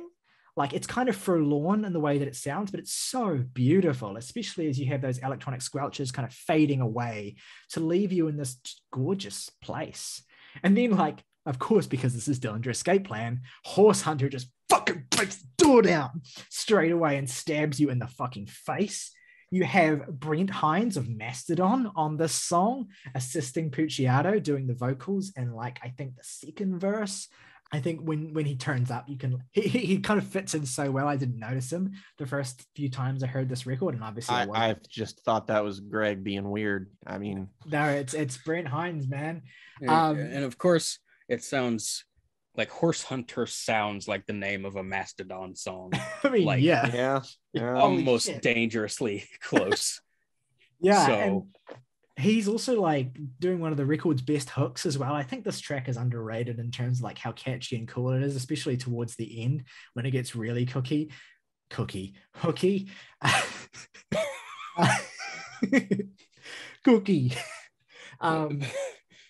Give me a cookie. Once again, the end Put of the cookie down. The end of this song feels like a weird fusion of like industrial metal and like some like 80s heavy metal shit, like maybe Iron Maiden-esque in some of the guitar playing, but filtered through the palette of sounds on this record. And I can't put into words to you how it feels to hear like a guitar sound and a song sound that's clearly influenced by 80s heavy metal being played through the synthetic production. By the way, I actually can't believe that we've we've neglected to talk about a very key figure in this band, which is producer Steve Evans, who is behind the boards on every album they made, I think except for, I'm not sure how much of Dissociation he was involved in, but he's behind the boards for basically everything they've done. He's a legendary metal producer, and his ability to sort of be malleable as a producer and to adjust the production style to what the band is doing on any given record, whether it is the fulsome sound of something like Calculating Infinity, or whether it's the really kind of scratchy sound of something like Option Paralysis, or whether it's the fully throated heft of One of Us Is the Killer. Like, he is just a god at this, and he's super important. He's basically the Nigel Godrich of this band, if we were to make a comparison. And I value what he does most of all on this record, because this is the hardest record to produce well in terms of what the band are trying to do. And then you have Mouth of Ghosts, which is my favorite Dillinger Escape Plan song. It is utterly phenomenal. I cannot describe to you the emotions that I experience when I listen to this. Not only is it my favorite Dillinger Escape Plan song, it's one of my favorite closing tracks on any album ever. Like, it's, deep breath. This shit is like beautiful, man.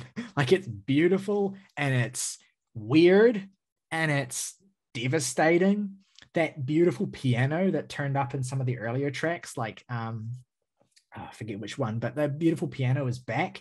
It's backed by some of Gil Sharon's best work on this record. I know, Morgan, you definitely gave him his props, even if the band is kind of lost between their two main drummers. But he, on this song in particular, is doing some really jazzy stuff that I love, some really tasteful fills and flourishes. I think this band demonstrate a kind of dynamic ability to build in a non-heavy way, quite beautifully, and they had never really displayed this so well before this point. The way the song progresses is truly, I think, the work of seasoned professionals that are uncovering and releasing new potential, new creative flair. And it's so affirming that it's hard to doubt them as one of the most original and unlimited in potential metal bands of their time.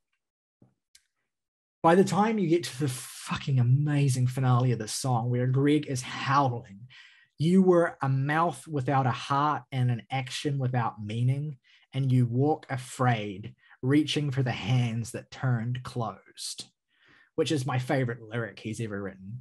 And the way he lands it too, the way he repeats it and the way he lands it is like, I can't fathom a better way to end an album than that. It is maybe the most impactful moment of the entire discography for me, is the very like last way he delivers that line, and the song just fucking just reaches its peak. Like, that to me, I'm actually in some ways kind of glad that and this is your two least favorite Dillinger records, because it gives my like hot take a little bit more kind of weight, I guess. I don't know. And that also means like this gets to be like my Dillinger record, which is awesome. Like, it's fun when you have like a record in your discography, in a band's discography, that like all of your friends associate with you. And I would think that even before I went on this extended tirade, Ironworks would kind of be that album. But yeah, just confirms. Just to affirm that this shit rules. I love how fucking conceptual it is in terms of like album construction, and I just, yeah, it's the one for me.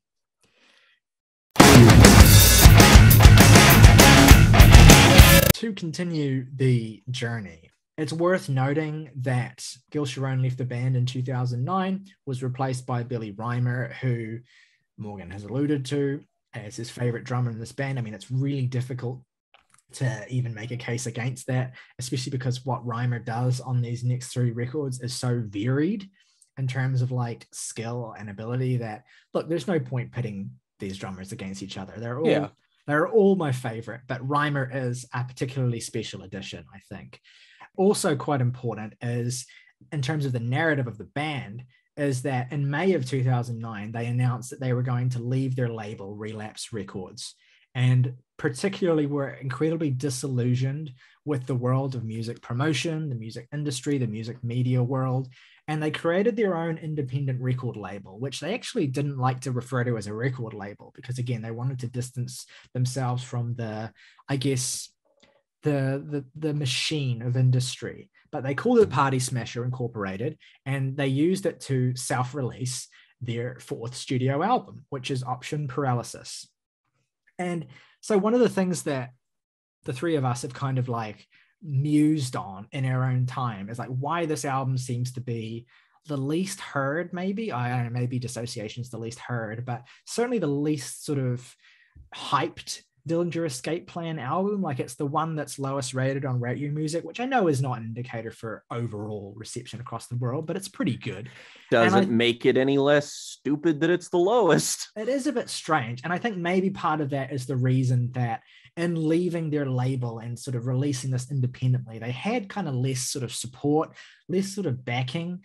And it's a more, maybe, I don't know how to describe this well, but it's kind of a more confronting and just sort of like in your face album than anything that they'd made in this particular decade.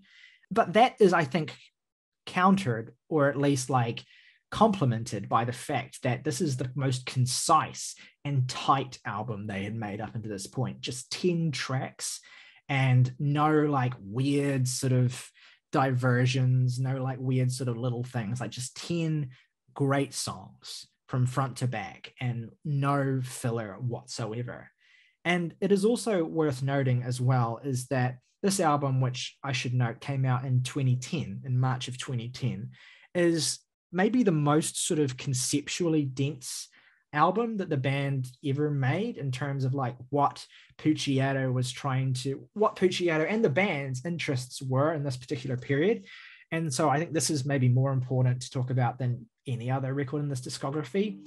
And why I think it's relevant to bring up the band's label troubles and industry troubles is that in large part, this is a record about feeling disaffected and alienated from a large amount of sort of like music and popular media and just in general, like popular culture.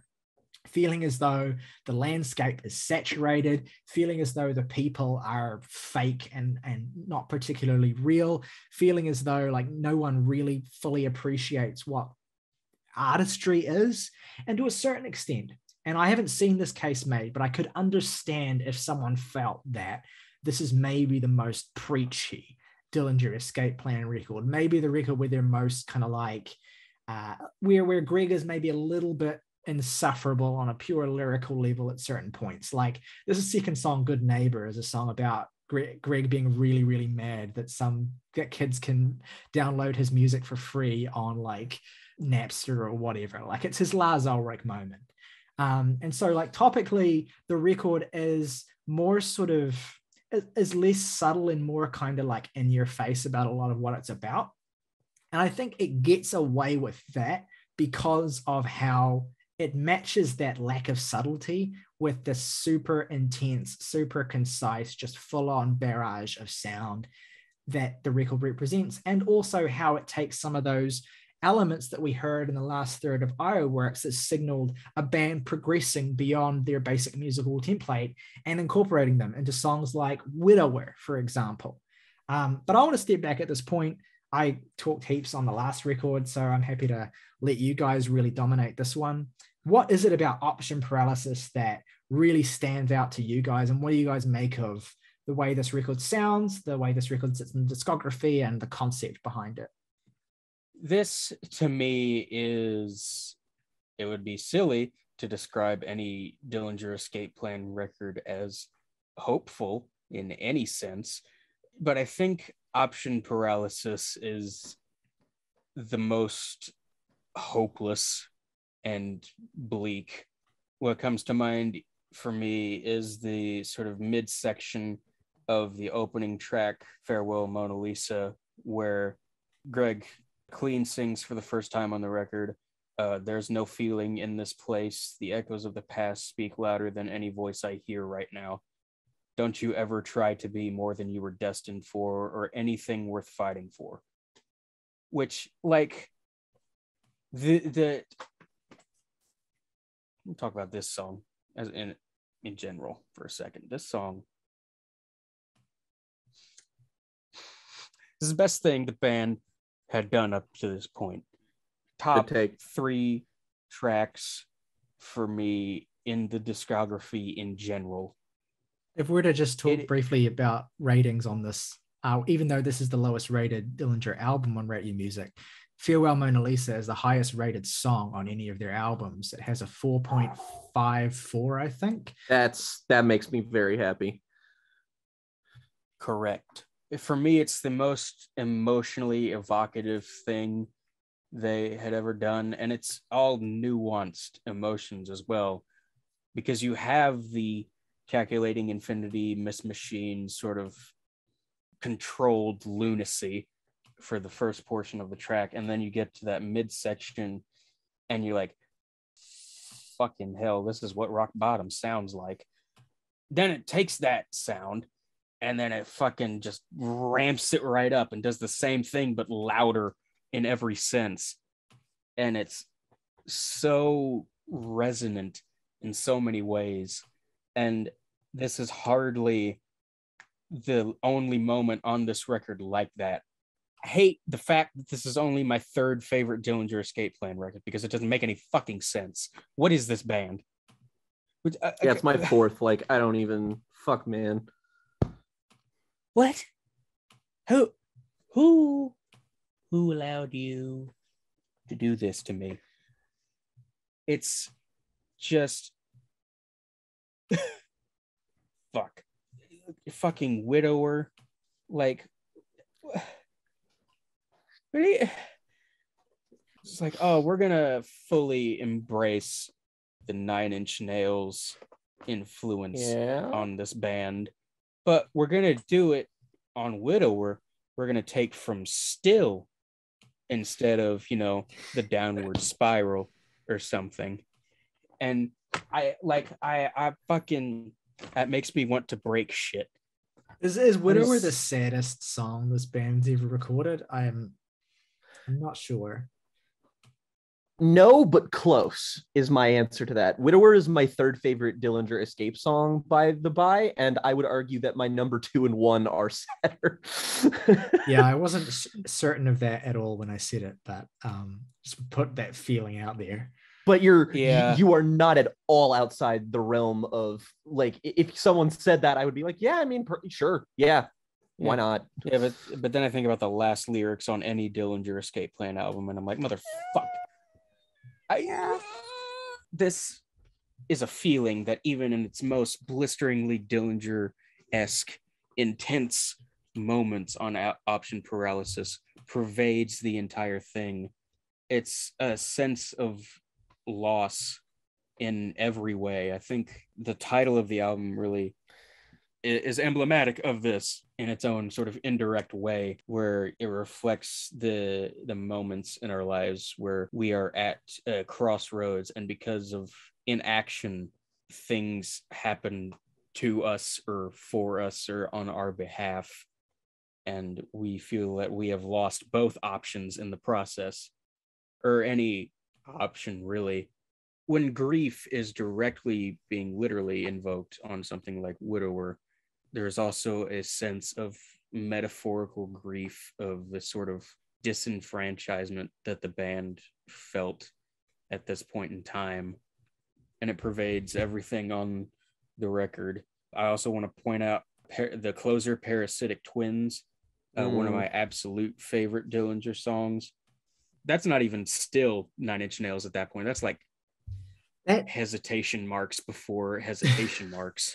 That to me is like one of the most like bewildering songs this band ever released, in terms of like still finding new ways to make you go like, they can do this. They can like, what are they? It's one of the most original songs in their discography to me. I mean, literally, like, why? How at no one point someone didn't burst into the studio and say, "This is stop it! You're gonna kill yourself." If you were to tell me before I listened to this that this album was going to have Beach Boys-esque harmonies on the closing track, like I would break.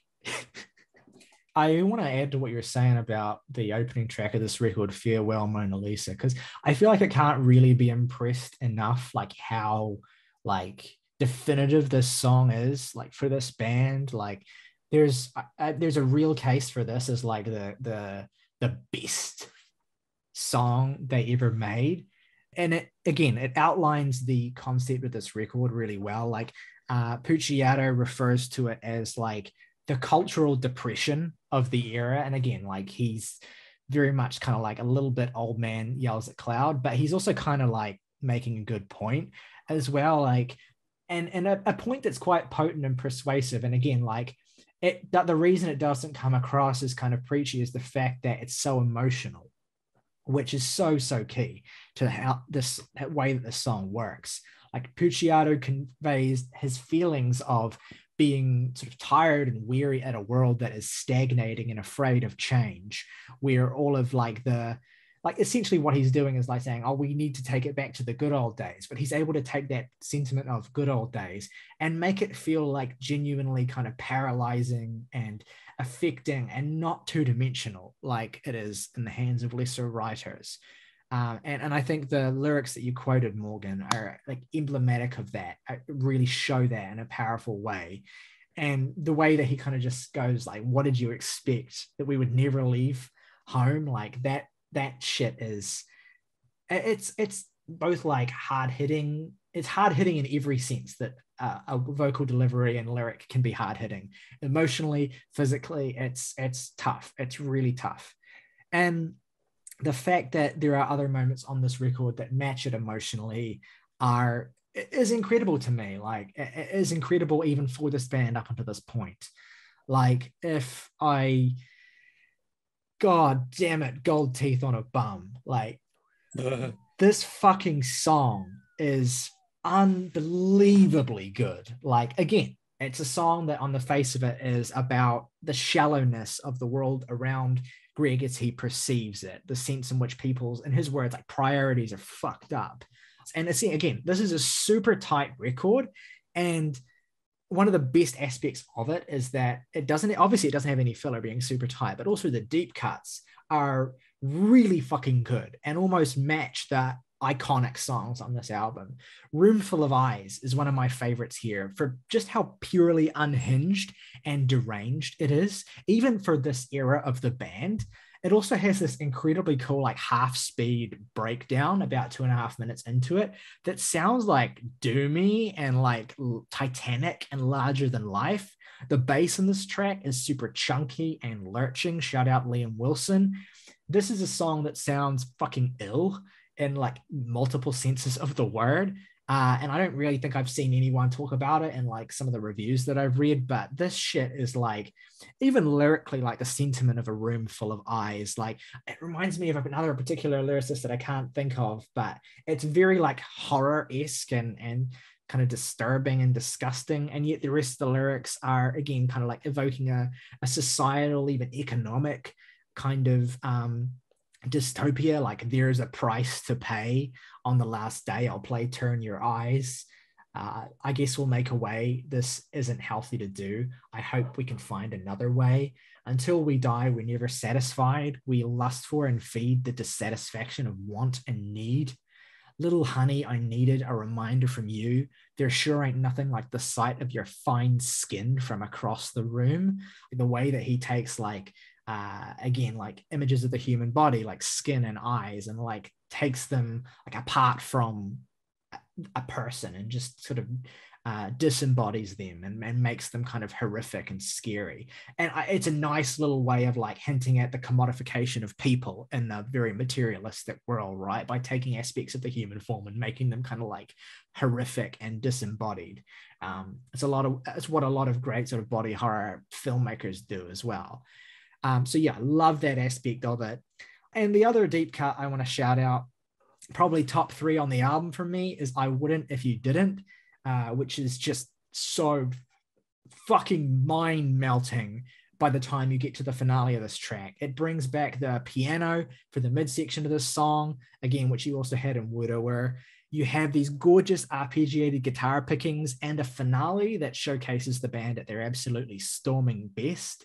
There's almost a ceremonious tone to Greg's singing on this song, just like kind of regal and tuneful and sweeping, until the song lurches into its devastating final section where Greg is just screaming, "Suffering is love," over and over and over. I mean, God, this album, like, for all of the moments of beauty and just mournful sadness this album just radiates, like, it also, again, doesn't forget to have some of their most blistering shit ever.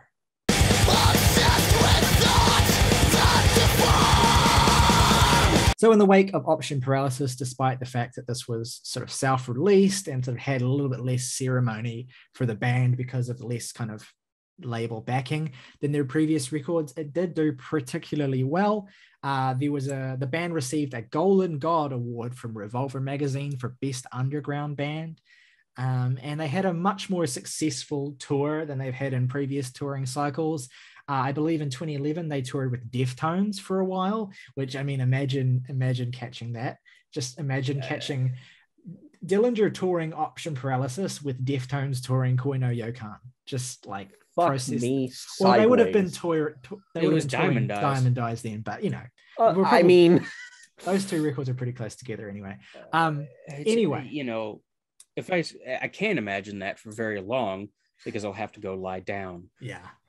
So then we have their 5th studio album arriving with surprisingly little ceremony in 2013, I believe.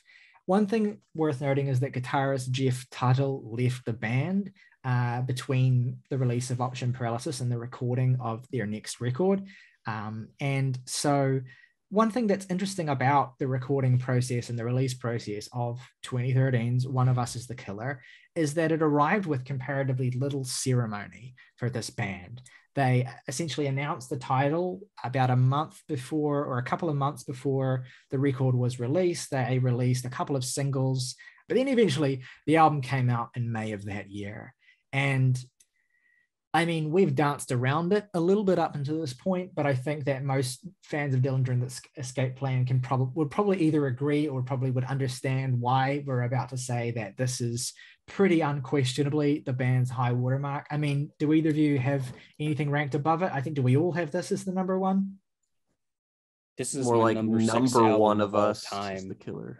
All right, oh, okay. Shit. I wasn't sure if anyone was going to come out with a surprise hot take on their number one album on the list, but yeah, no, this is just what's interesting about like this being their best album, at least from my perspective, is that it's maybe the most single-minded Dillinger Escape Plan album, in the sense that like a lot of their records up until this point showcase all of these different shades of the band and all of these different like sonic templates and palettes and like different things they can integrate, whereas One of Us is the Killer, from start to finish, without any exception, purely exists to murder you. Like, I mean, One of Us is the Killer is Dillinger Escape Plan. They are the killer is Greg Puciato. The Killer is Greg Puciato. Like, there is an imposter among us. Don't. Why did I say that? Yeah, that was regrettable. And while on the face of it, that should like make this record sound like, oh, it's maybe Dillinger Escape Plan in a more simplistic mode. It's maybe Dillinger Escape Plan doing less of the kind of variation that we've come to love from them. No. But the reality of it is that these songs are so good, the band are so locked in, and I think maybe more crucially, the band are so singular in their vision, like more so than they've ever been before, that it's kind of addictive and it's kind of impossible to turn away. And it is the fastest record of theirs from front to back, even if it's not the absolute shortest. It's the one that just flies by the most. It's the one that feels the most like perfect in terms of just like nailing a very particular thing and then treating a line where they continue to nail that thing over and over and over again without feeling like you're just getting the same song again and again and again and again. You have some of the best hooks the band have ever laid down to tape. You have some of the best riffs and song construction the band have ever laid down to tape. You have just one of the coolest overall aesthetics and production on any of their album ever, like genuine weight, but also crispness. Like you could say a lot of things about production on previous Dillinger Escape Plan records. Maybe they're always well produced in my opinion, but they have a distinct kind of production identity that the band were on with Steve Evans that sometimes is a little bit more sort of intense and sort of, I don't want to say like brick walled because that's not true, but like just loud in terms of production and mixing. But this is one where I think this is maybe the most accessible record from a production standpoint that the band made. It's a very great record to get into the band with if you want a relatively easy entry and you want to see why this band are as well regarded as they are. And it's kind of just an easy pick for Masterpiece because it feels like this is really the only time in their entire discography where they just fully commit to doing one singular thing aesthetically and doing it at 100 and never backing down. It is absolutely intoxicating and it's just a wild ride that I can't get enough of. Yeah, I heard this for the first time and because I went through the discography in order, and I heard this One of Us Is the Killer for the first time, and I want to say March or April of last year, and I've listened to the album all the way through once a week, every week since then, at least. Like, addicting is an appropriate word because the fucking on your hands and knees so you can take. What was the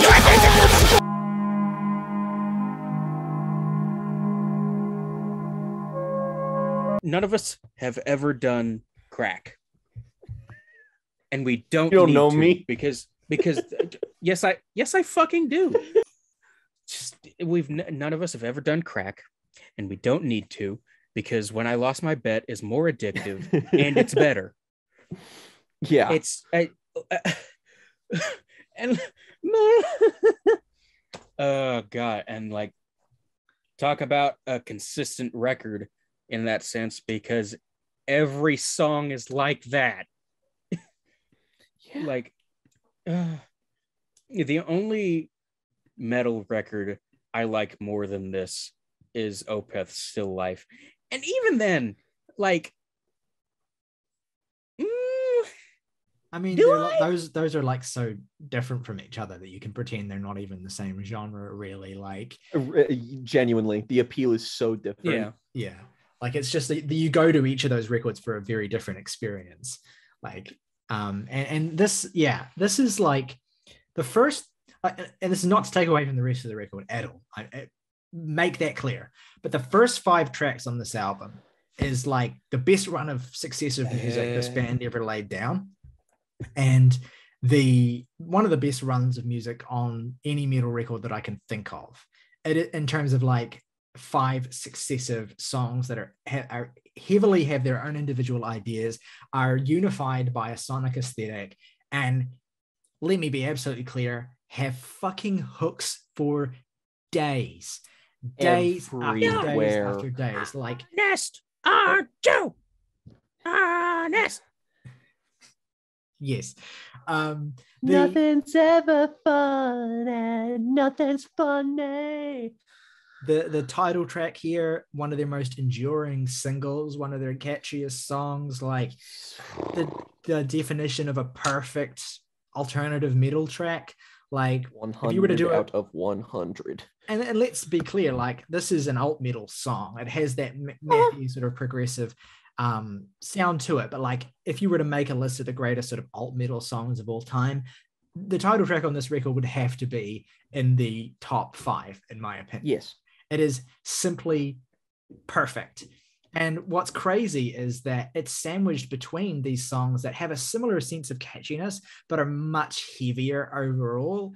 And it feels completely like, this is the thing about listening to this record, is that you don't necessarily identify songs apart from each other while you're listening to it. It's just one continuous experience. One of the coolest moments in the entire discography is when Prancer finishes and When I Lost My Bet starts, and the songs just kind of roll into each other. And you're just kind of like, the energy never flags at all, not even for a split second. And Prancer, to be clear, is like, I mean, that's how you fucking open an album right there.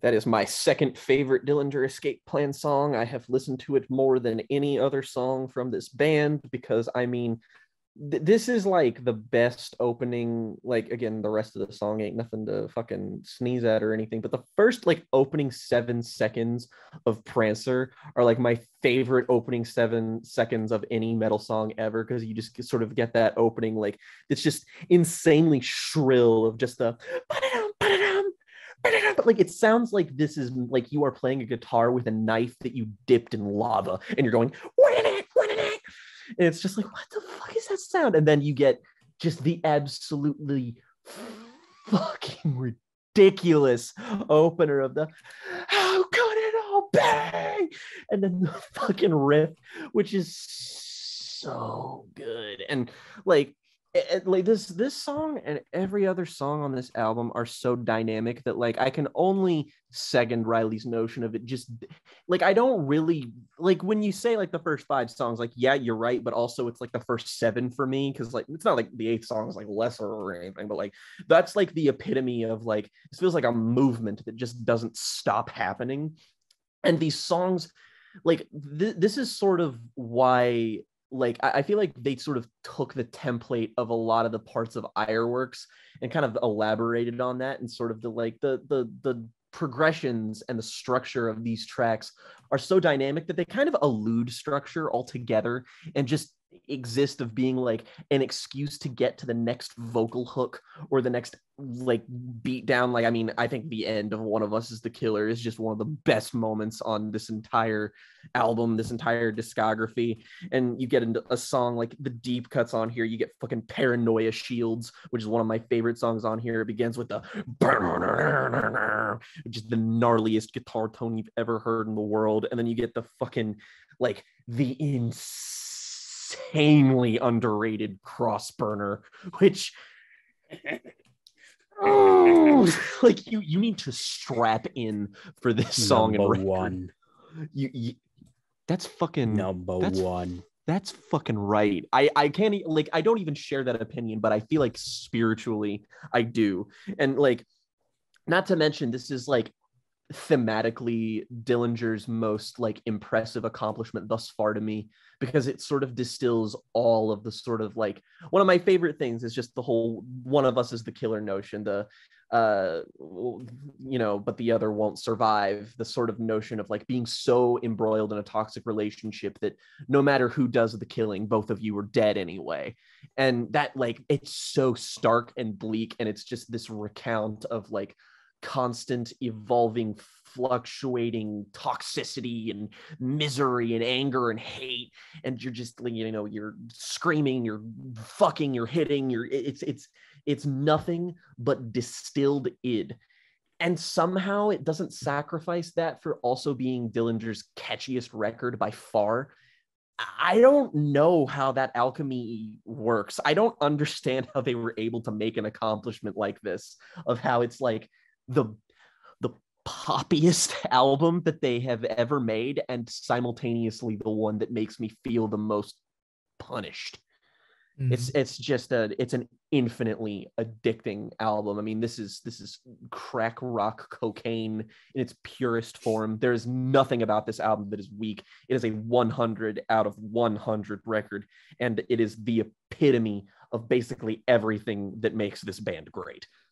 For all of this talk of it being like one of the greatest metal records ever, a discussion on, and just to lead off of what you were saying, a discussion I don't see it brought up in enough, is that it's one of the greatest breakup albums ever as well. Yes. Like, yeah, 100%. that is the core subject matter of this record. And if the album is the most singular in their discography in terms of a focus on a particular aesthetic sonically and not deviating away from that, it's also the most elegantly simple album conceptually and thematically as well. Like, it is just about, as you say, it is about pure, unbridled and broiling hatred within a relationship falling apart, of mutual destruction as well, mutually assured destruction. Like, you're in a relationship where each of you are like equally toxic and bringing each other down.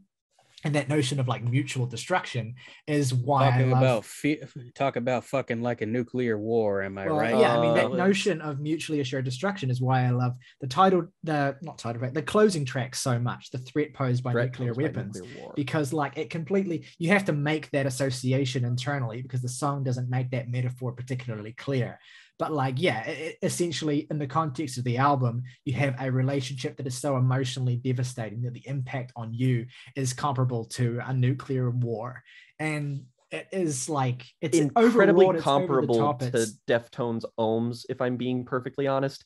A lot of the same shit, a lot of the same appeal as well. Like that, this album and that album are kindred spirits, in my opinion. That's actually a really cool comparison. I would not have thought of that, but yeah, they both have a similar feel in terms of like the kind of record that they are in the band's discography, the refinement, but also the subject matter for sure. Like, God damn. This needed to build from Option Paralysis's like stark bleakness to be able to capture this as effectively. It's like, you know, it's like their whole career up until this point was them just shitting masterpieces to be able to build to this as the sort of monument thus far to what is essentially, in my opinion, would be their, like, you know, this is their Ride the Lightning, you know, this is the concise, but without, you know, sacrificing anything. It's like, this is just, it's so definitive. I often think about this band in relation to Death, and this is their symbolic. Sure is. Yeah, Jake made that comp earlier about how they have similar. I forgot to mention in the actual segment as well. Like, there are multiple albums I think where you can draw connections between, not necessarily in terms of quality, but more in terms of like what an album represents in a discography. And like Option Paralysis is their like spiritual healing, not in terms of quality again, but in terms of like being the most kind of like socio-politically topical record and maybe the most divisive, I guess, based on ratings. And like Calculating Infinity is like what kind of their, I don't even know if Scream Bloody Gore is an appropriate comparison, but there is a kind of shared primitivism in those records. Yes, I think so. And yeah, and then like Miss Machine is like a really effective sort of leprosy sort of stand-in where that primitivism is kind of pared back a bit, but the heft is still there. And yeah, and eventually you get to these last two records in each band's discography. And yeah, we'll get to the last one in just a second. You guys want to rate this or anything else you guys want to add? We have the least to say about it precisely because it's the most perfect.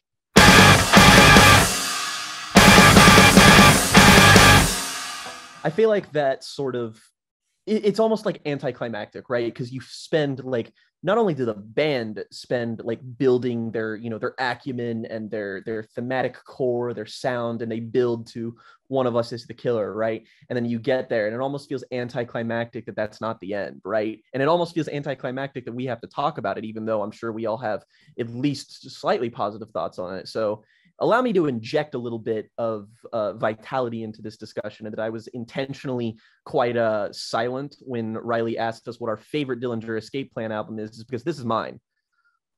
Dissociation. It was, yes, Dissociation, 2016's Dissociation is my favorite Dillinger Escape Plan album. Wasn't always. One of Us is the Killer was for up until like maybe a week and a half ago, really. It's also funny just because this is the first album from them I actually ever heard. I listened to this when I went through 2016 albums when I first got into music, and I was just kind of like, I don't know what the fuck this is. I was like, this is not for me right now. And I was probably right to put that aside just because it's a pretty bad place to start in terms of Dillinger Escape Plan albums. And look, I mean, everything I say about One of Us is the Killer, and that I still think that that's probably the totem of this, and that it's the most emblematic of the band. It's probably the most perfect and all. But in terms of what I get out of the experience of Dillinger Escape Plan albums, this is the one that I feel the most. This is the one that makes me feel the most. And as much as I do partially agree with Morgan's assessment on option paralysis being basically like the darkest and the most hopeless. Like I that's probably my second pick. Dissociation, on the other hand, is, in my opinion, the darkest Dillinger Escape Plan album. And it's because, well, I mean, it's like option paralysis title. It's Dissociation is basically like, it's almost an opposition to One of Us is the Killer, is that you sort of have the albums in this discography being variations on a theme of, you know, the toxicity of a relationship, namely being one. And this is sort of an album where the thematic core of it and the character, or Greg, or whatever you want to call it, comes to the conclusion that dissociation from like just numbness and ultimately death, separation via death, is the only way out. Like this is the single-minded fixation on escape, and then coming to the conclusion that there either is no escape or that your death is the only solace you will find from this. And the band gets so much mileage out of that. I don't want to like jump the gun here too hard, but Dissociation contains the vast majority of my favorite Dillinger Escape Plan songs, precisely because this is one of the best swan song albums for any band ever. Not just because it's a good album, but because of the approach here, is that Dillinger Escape Plan are making this album like it is the last album they will ever make. And by all intents and purposes, that seems to be the case. They had every intention of making this album their last. And when you listen to it, that's what it sounds like. They are going so hard on all of their influences, all of the genres that they have taken after. It's on display even more starkly than it was before. You can hear Deftones influence all over this album, and more like wide circles of alt metal. You can hear jazz fusion on this album, on stuff like one of the album highlights for me, Low Feels Boulevard, which I mean is straight up jazzy. And if like number one is Crossburner, Low Feels Boulevard is number two. It is 100% up there that far for me as well, along with a lot of other tracks on here. I think that Prancer is definitely the best Dillinger Escape Plan opening, but Limerent Death, on the other hand, is a close second place for me, because this is like if I can describe this association in one word, it's overwhelming. Is that even when you adjust yourself to the other albums, is the reason this took the longest to grow on me is precisely because this is like, save for Calculating Infinity, which is this for different reasons entirely, is that this is an album of density. This is an album that is just so compositionally unfriendly. I mean, take something like Wanting Not So Much As To, which is just like, what an ugly fucker of a song. The time signatures here, like the wall of noise that this shit is that this is an album that packs so much into these mixes that it like these mixes are leaden.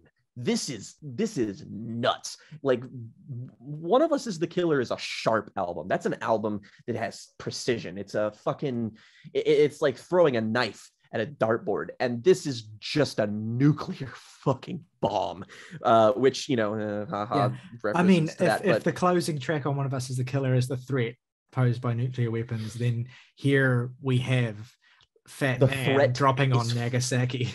The threat is fully fulfilled, and like there's just a point where I just kind of had to surrender myself to the unfriendliness here, because there is so much going on in these tracks and in these songs that it feels overwhelming, and there are so many ideas here that it feels like it could burst apart at the seams. And, you know, maybe it does, but that's the thing, is that this is sort of the Ironworks effect, but taking all of these idiosyncratic ideas and fleshing them out into fully formed products.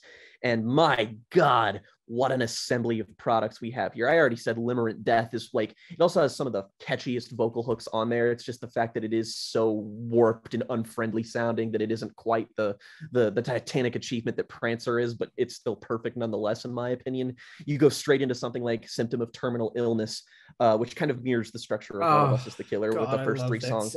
Symptom of Terminal Illness is just one of like the most catchy songs, but it's also one of the most dark and devastating songs that they've ever made. Like, oh man, this is so tangibly fucking ugly and like mean. I don't even have words for some of this shit here, because they know how to make something sound really, really fucking bleak.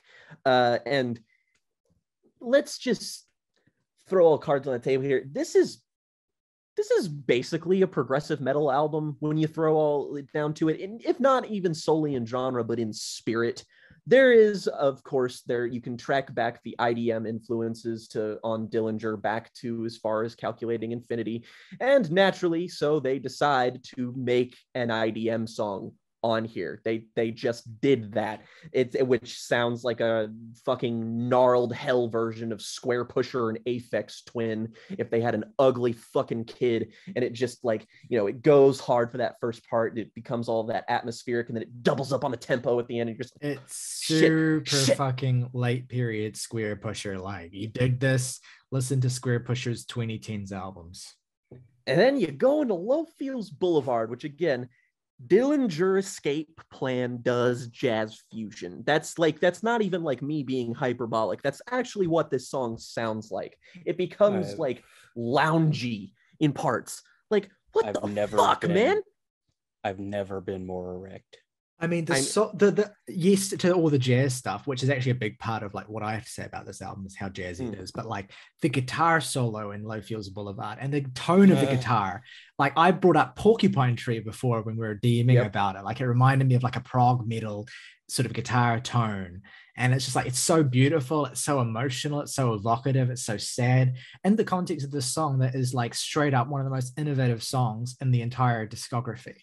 Like, come on. I think there's no shortage of John shit like McLaughlin and the Mahavishnu Orchestra. Yes, I believe they were cited as a specific influence. I think it was on this record specifically that the band, I think it was Ben that cited them as a huge influence. So yeah, you can see that.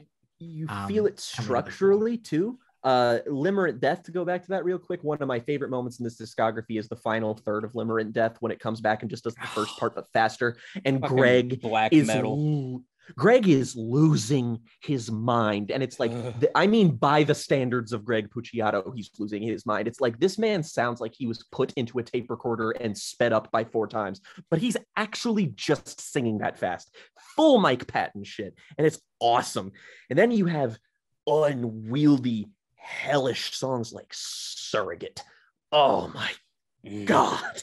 Oh my God, this song is evil. It's disgusting. And it also has that like 3-act structure that this album is so fond of. And yeah, it's like tasty, but also it's like it has an aftertaste that's just disgustingly bitter. And oh man, can we talk about how Honeysuckle is the hardest thing they made since Calculating Infinity? I'm so glad that's exactly what I was about to talk about, because oh my fucking God, dude. What the fuck? It sounds like it's on fire. It's so cool. Like, God, it's good. It like, and even Greg, again, it's just like he sounds like an alien on this song. Like, it sounds like his vocals are almost, I mean, it sounds like that song on Saturday Night Wrist, the fucking Chino's black metal ass screams. I mean, that's more or less what Honeysuckle is. Yeah. And then in Honeysuckle, it's just like you get to a part and it's just like do some Red King Crimson jazz shit. They're like, so like, one of my favorite little details.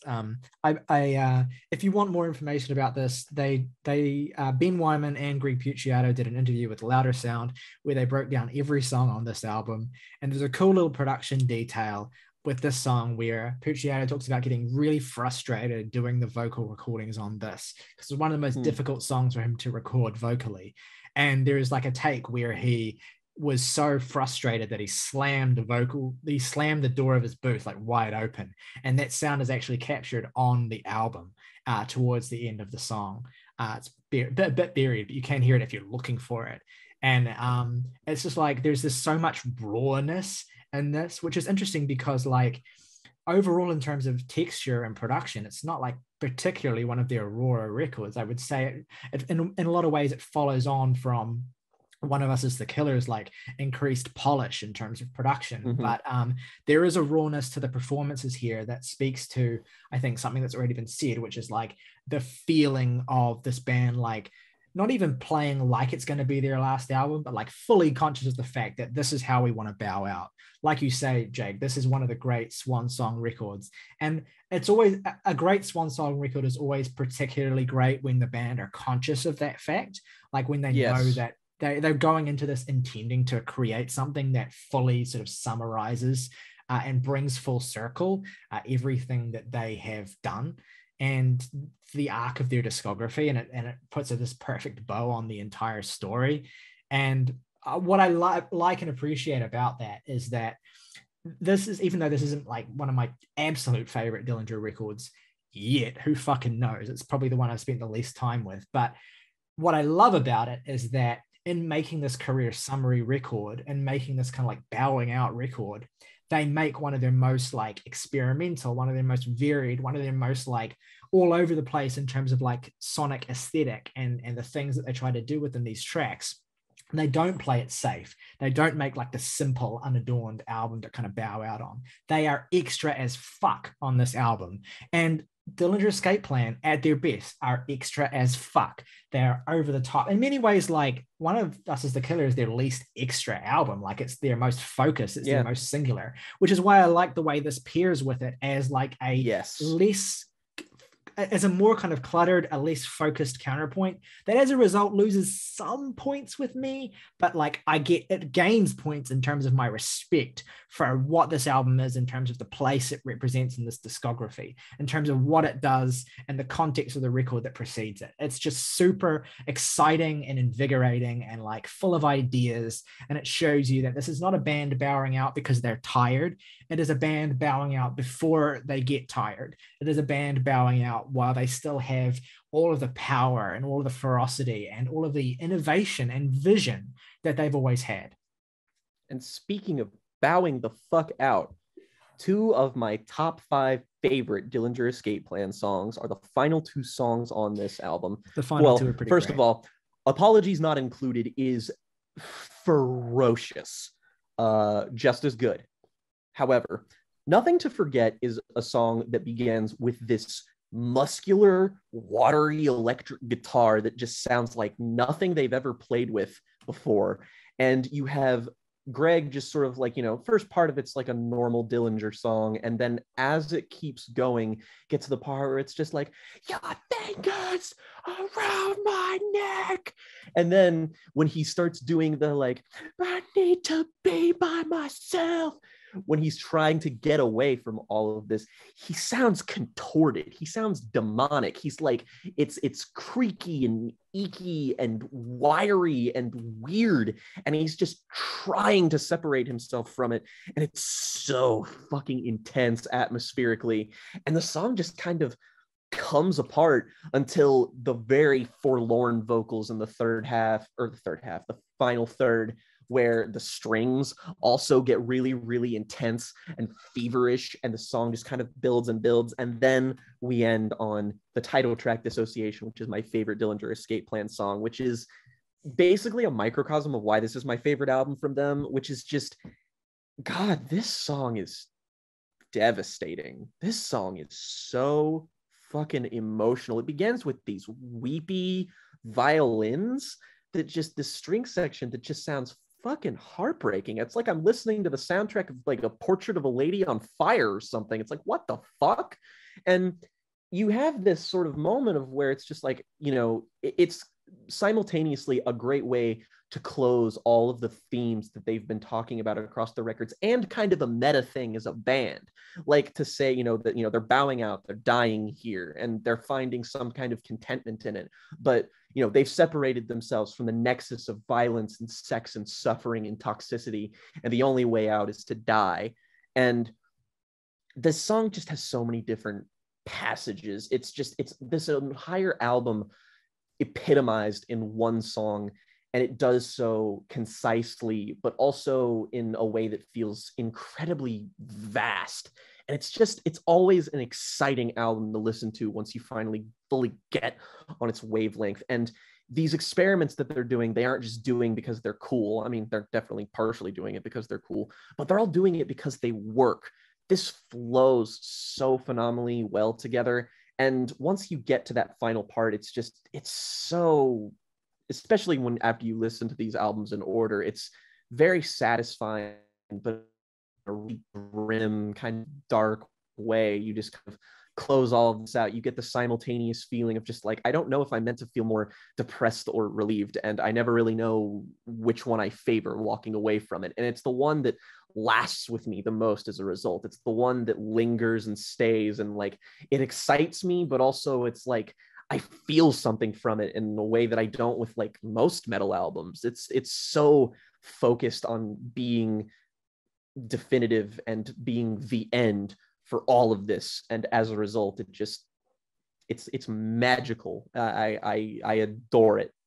I'm so glad that I got on its wavelength fully, because I always loved it, but there was always something about it that just felt so scattershot or something. But the through line of it is maintained so well that I feel like it just has really good variety. In a nutshell, it's like once you sort of break yourself in for Dillinger, this is just par for course, man.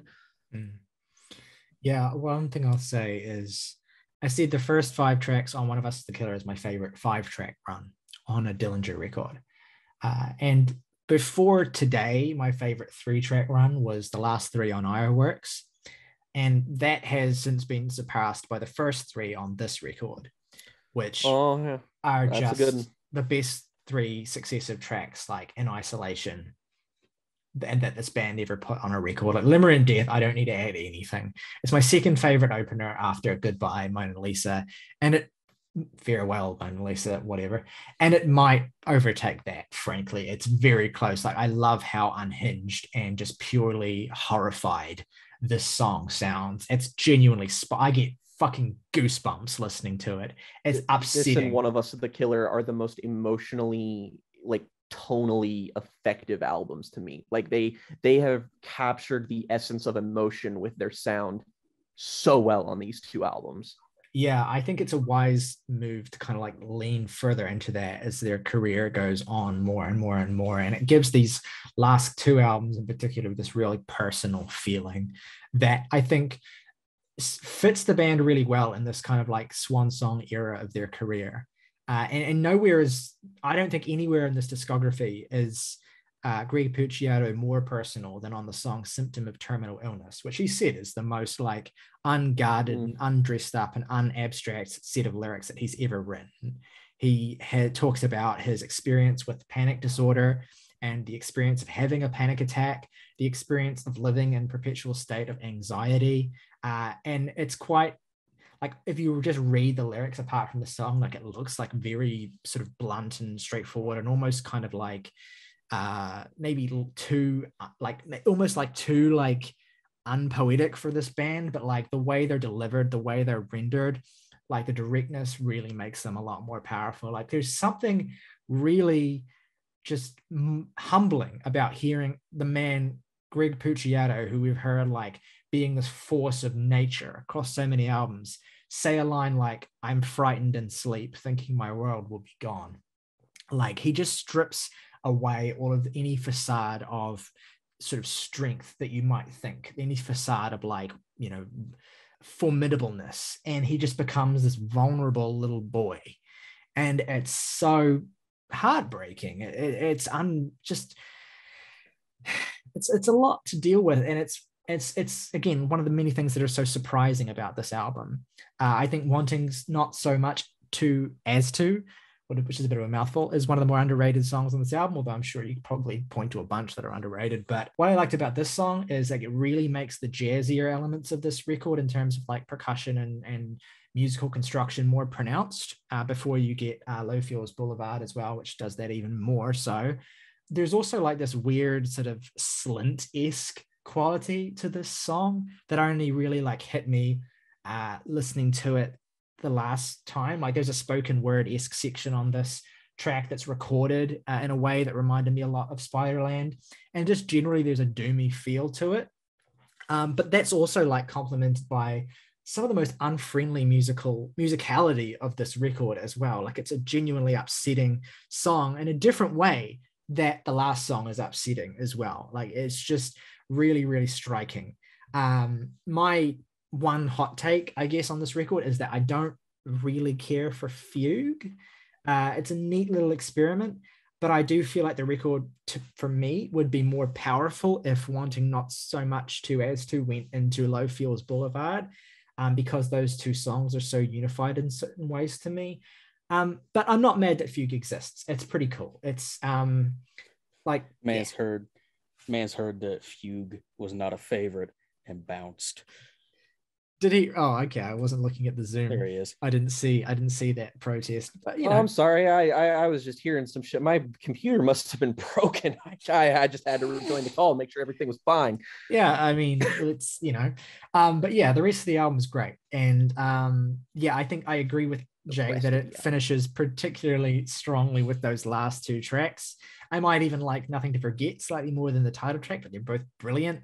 There is again like some pure signature Greg kind of just devastation in the way that he says, "Please let me be by myself, I don't need anything." Like even the first time I heard this record, that was one of the moments on this record that really like stuck out in my memory.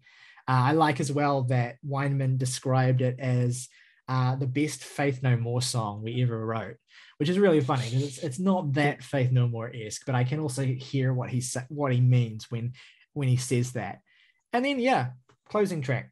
It's the kind of swan song that you write, that you make when you want to bow out of a whole fucking career. It doesn't, not so much in sound, but like thematically in terms of the lyricism that referred to like being in the car and sort of traveling and isolation and leaving in a relationship. I was reminded somewhat spiritually of Heart Attack and Lay-By by Porcupine Tree, but it very much has its own thing. All roads lead back to Stephen Wilson. Yeah, all roads do. It's gut-wrenching. I mean, shit, I don't have much to say about it. The lyrics are kind of the ceremonious ending feel. I like the fact that the song apparently has a melody that Pucciato had kept in his back pocket since he was a teenager. So he ended up using it on this final song of their final album. Just on a napkin in his back pocket. He's just like, oh, fucking shit. Yeah. And also it has a drum loop where like it was built around a drum loop that was given to them by Zach Hill of Hella and Death Grips, which is a cool little connection. It's just a really great record, a really deserving swan song for a band that have continually one-upped themselves and proven themselves to be more than worthy of all-timer status. I love this.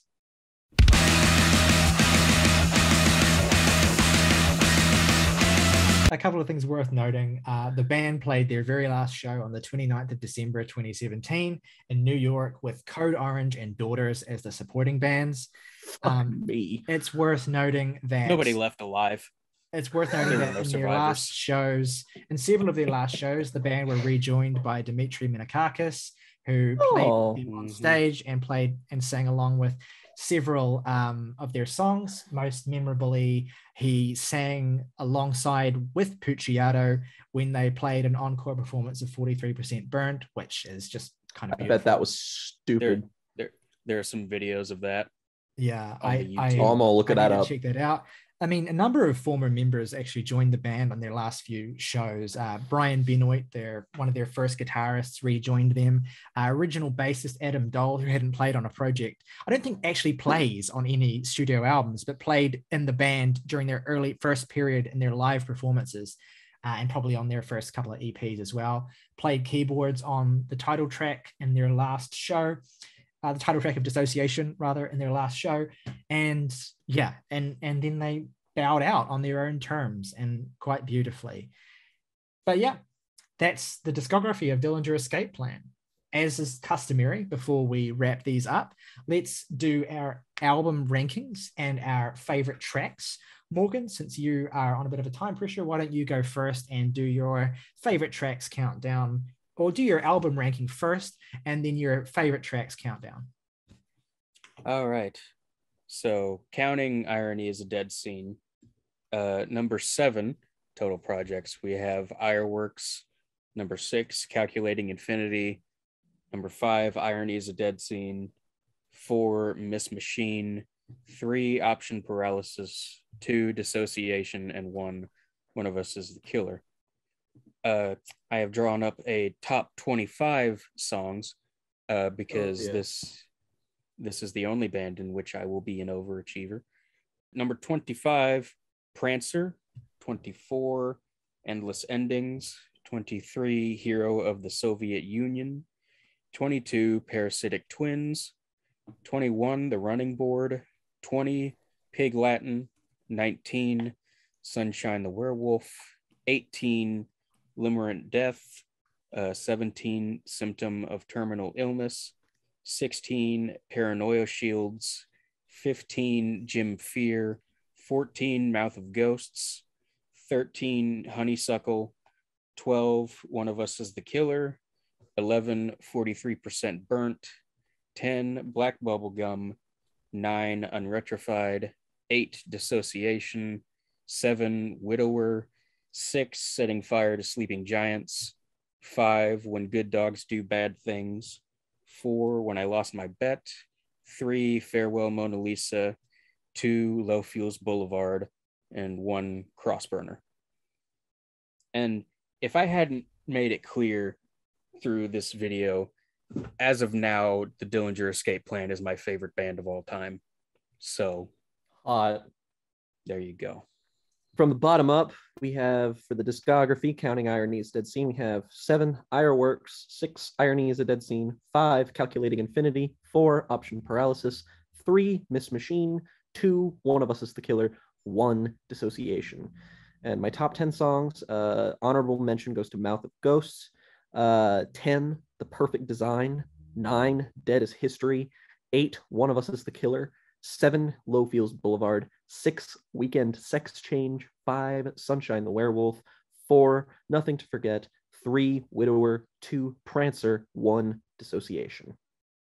So my album ranking, is including Irony is a Dead Scene, is as follows. Number 7 is Calculating Infinity. Number 6 is Irony is a Dead Scene. Number 5 is Miss Machine. Number 4 is Dissociation. Number 3 is Option Paralysis. Number 2 is Ironworks. And number 1 is, of course, One of Us is the Killer. And my top 10 songs list, I'll do one honorable mention as well, since you did. My honorable mention, and I'm fucking heartbroken that I could not get this on the list, Symptom of Terminal Illness. Number 10, Sunshine the Werewolf. Number 9, When Good Dogs Do Bad Things. Number 8, Low Fields Boulevard. Number 7, One of Us is the Killer. Number 6, Limerent Death. Number 5, Farewell Mona Lisa. Number 4, Widower.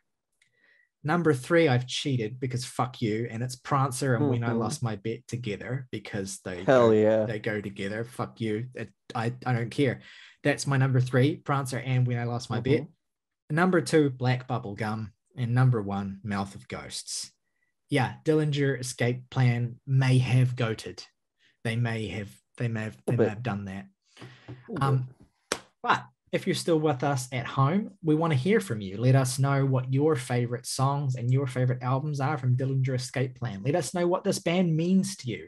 Let us know if you think that we missed anything important in our interpretations or our discussions of the significance of any of these albums or of this band or anything at all. Obviously, we were limited in the things that we could mention as well. We wanted to make this actually watchable / listenable. So We couldn't necessarily cover every little nook and cranny and detail of their story. So let us know anything you think we should know in the comments below. If you like what we do, then please consider subscribing to the channel. And if you're on YouTube, please consider liking the video. If you're listening to this on a streaming service, give us a 5-star rate and review. Really makes a difference. Those things are really small, but they really do actually help us an awful lot. We have done previous discography videos on a whole host of bands, including metal bands such as Death and Opeth, as we have mentioned, and Deftones as well. All of those are available on our YouTube channel. You can go and check those out. Really proud of those videos. This is a worthy addition to the canon, frankly. And we will be doing more as well in the future. This will not be the last metal discography that we cover. Don't worry about that. If you want to support us above and beyond just those little things, then hitting the join button on our YouTube page and spending just $1 a month to support us actually really helps a huge amount. And you get particular perks for it as well, such as priority comment responses. If you want to recommend us music, then we'll give it priority if you're a member of the family. And also you get your name mentioned in the intro scroll on every video on our YouTube channel as well. So if you want to support us for just $1, there's that option as well. But yeah, thanks so much for sticking with us if you're still here. And thanks for listening to yet another awesome discography breakdown. We're really thrilled to finally have been able to do this. As always, folks, rock over London, rock on Chicago, Public Enemies, America's Most Wanted.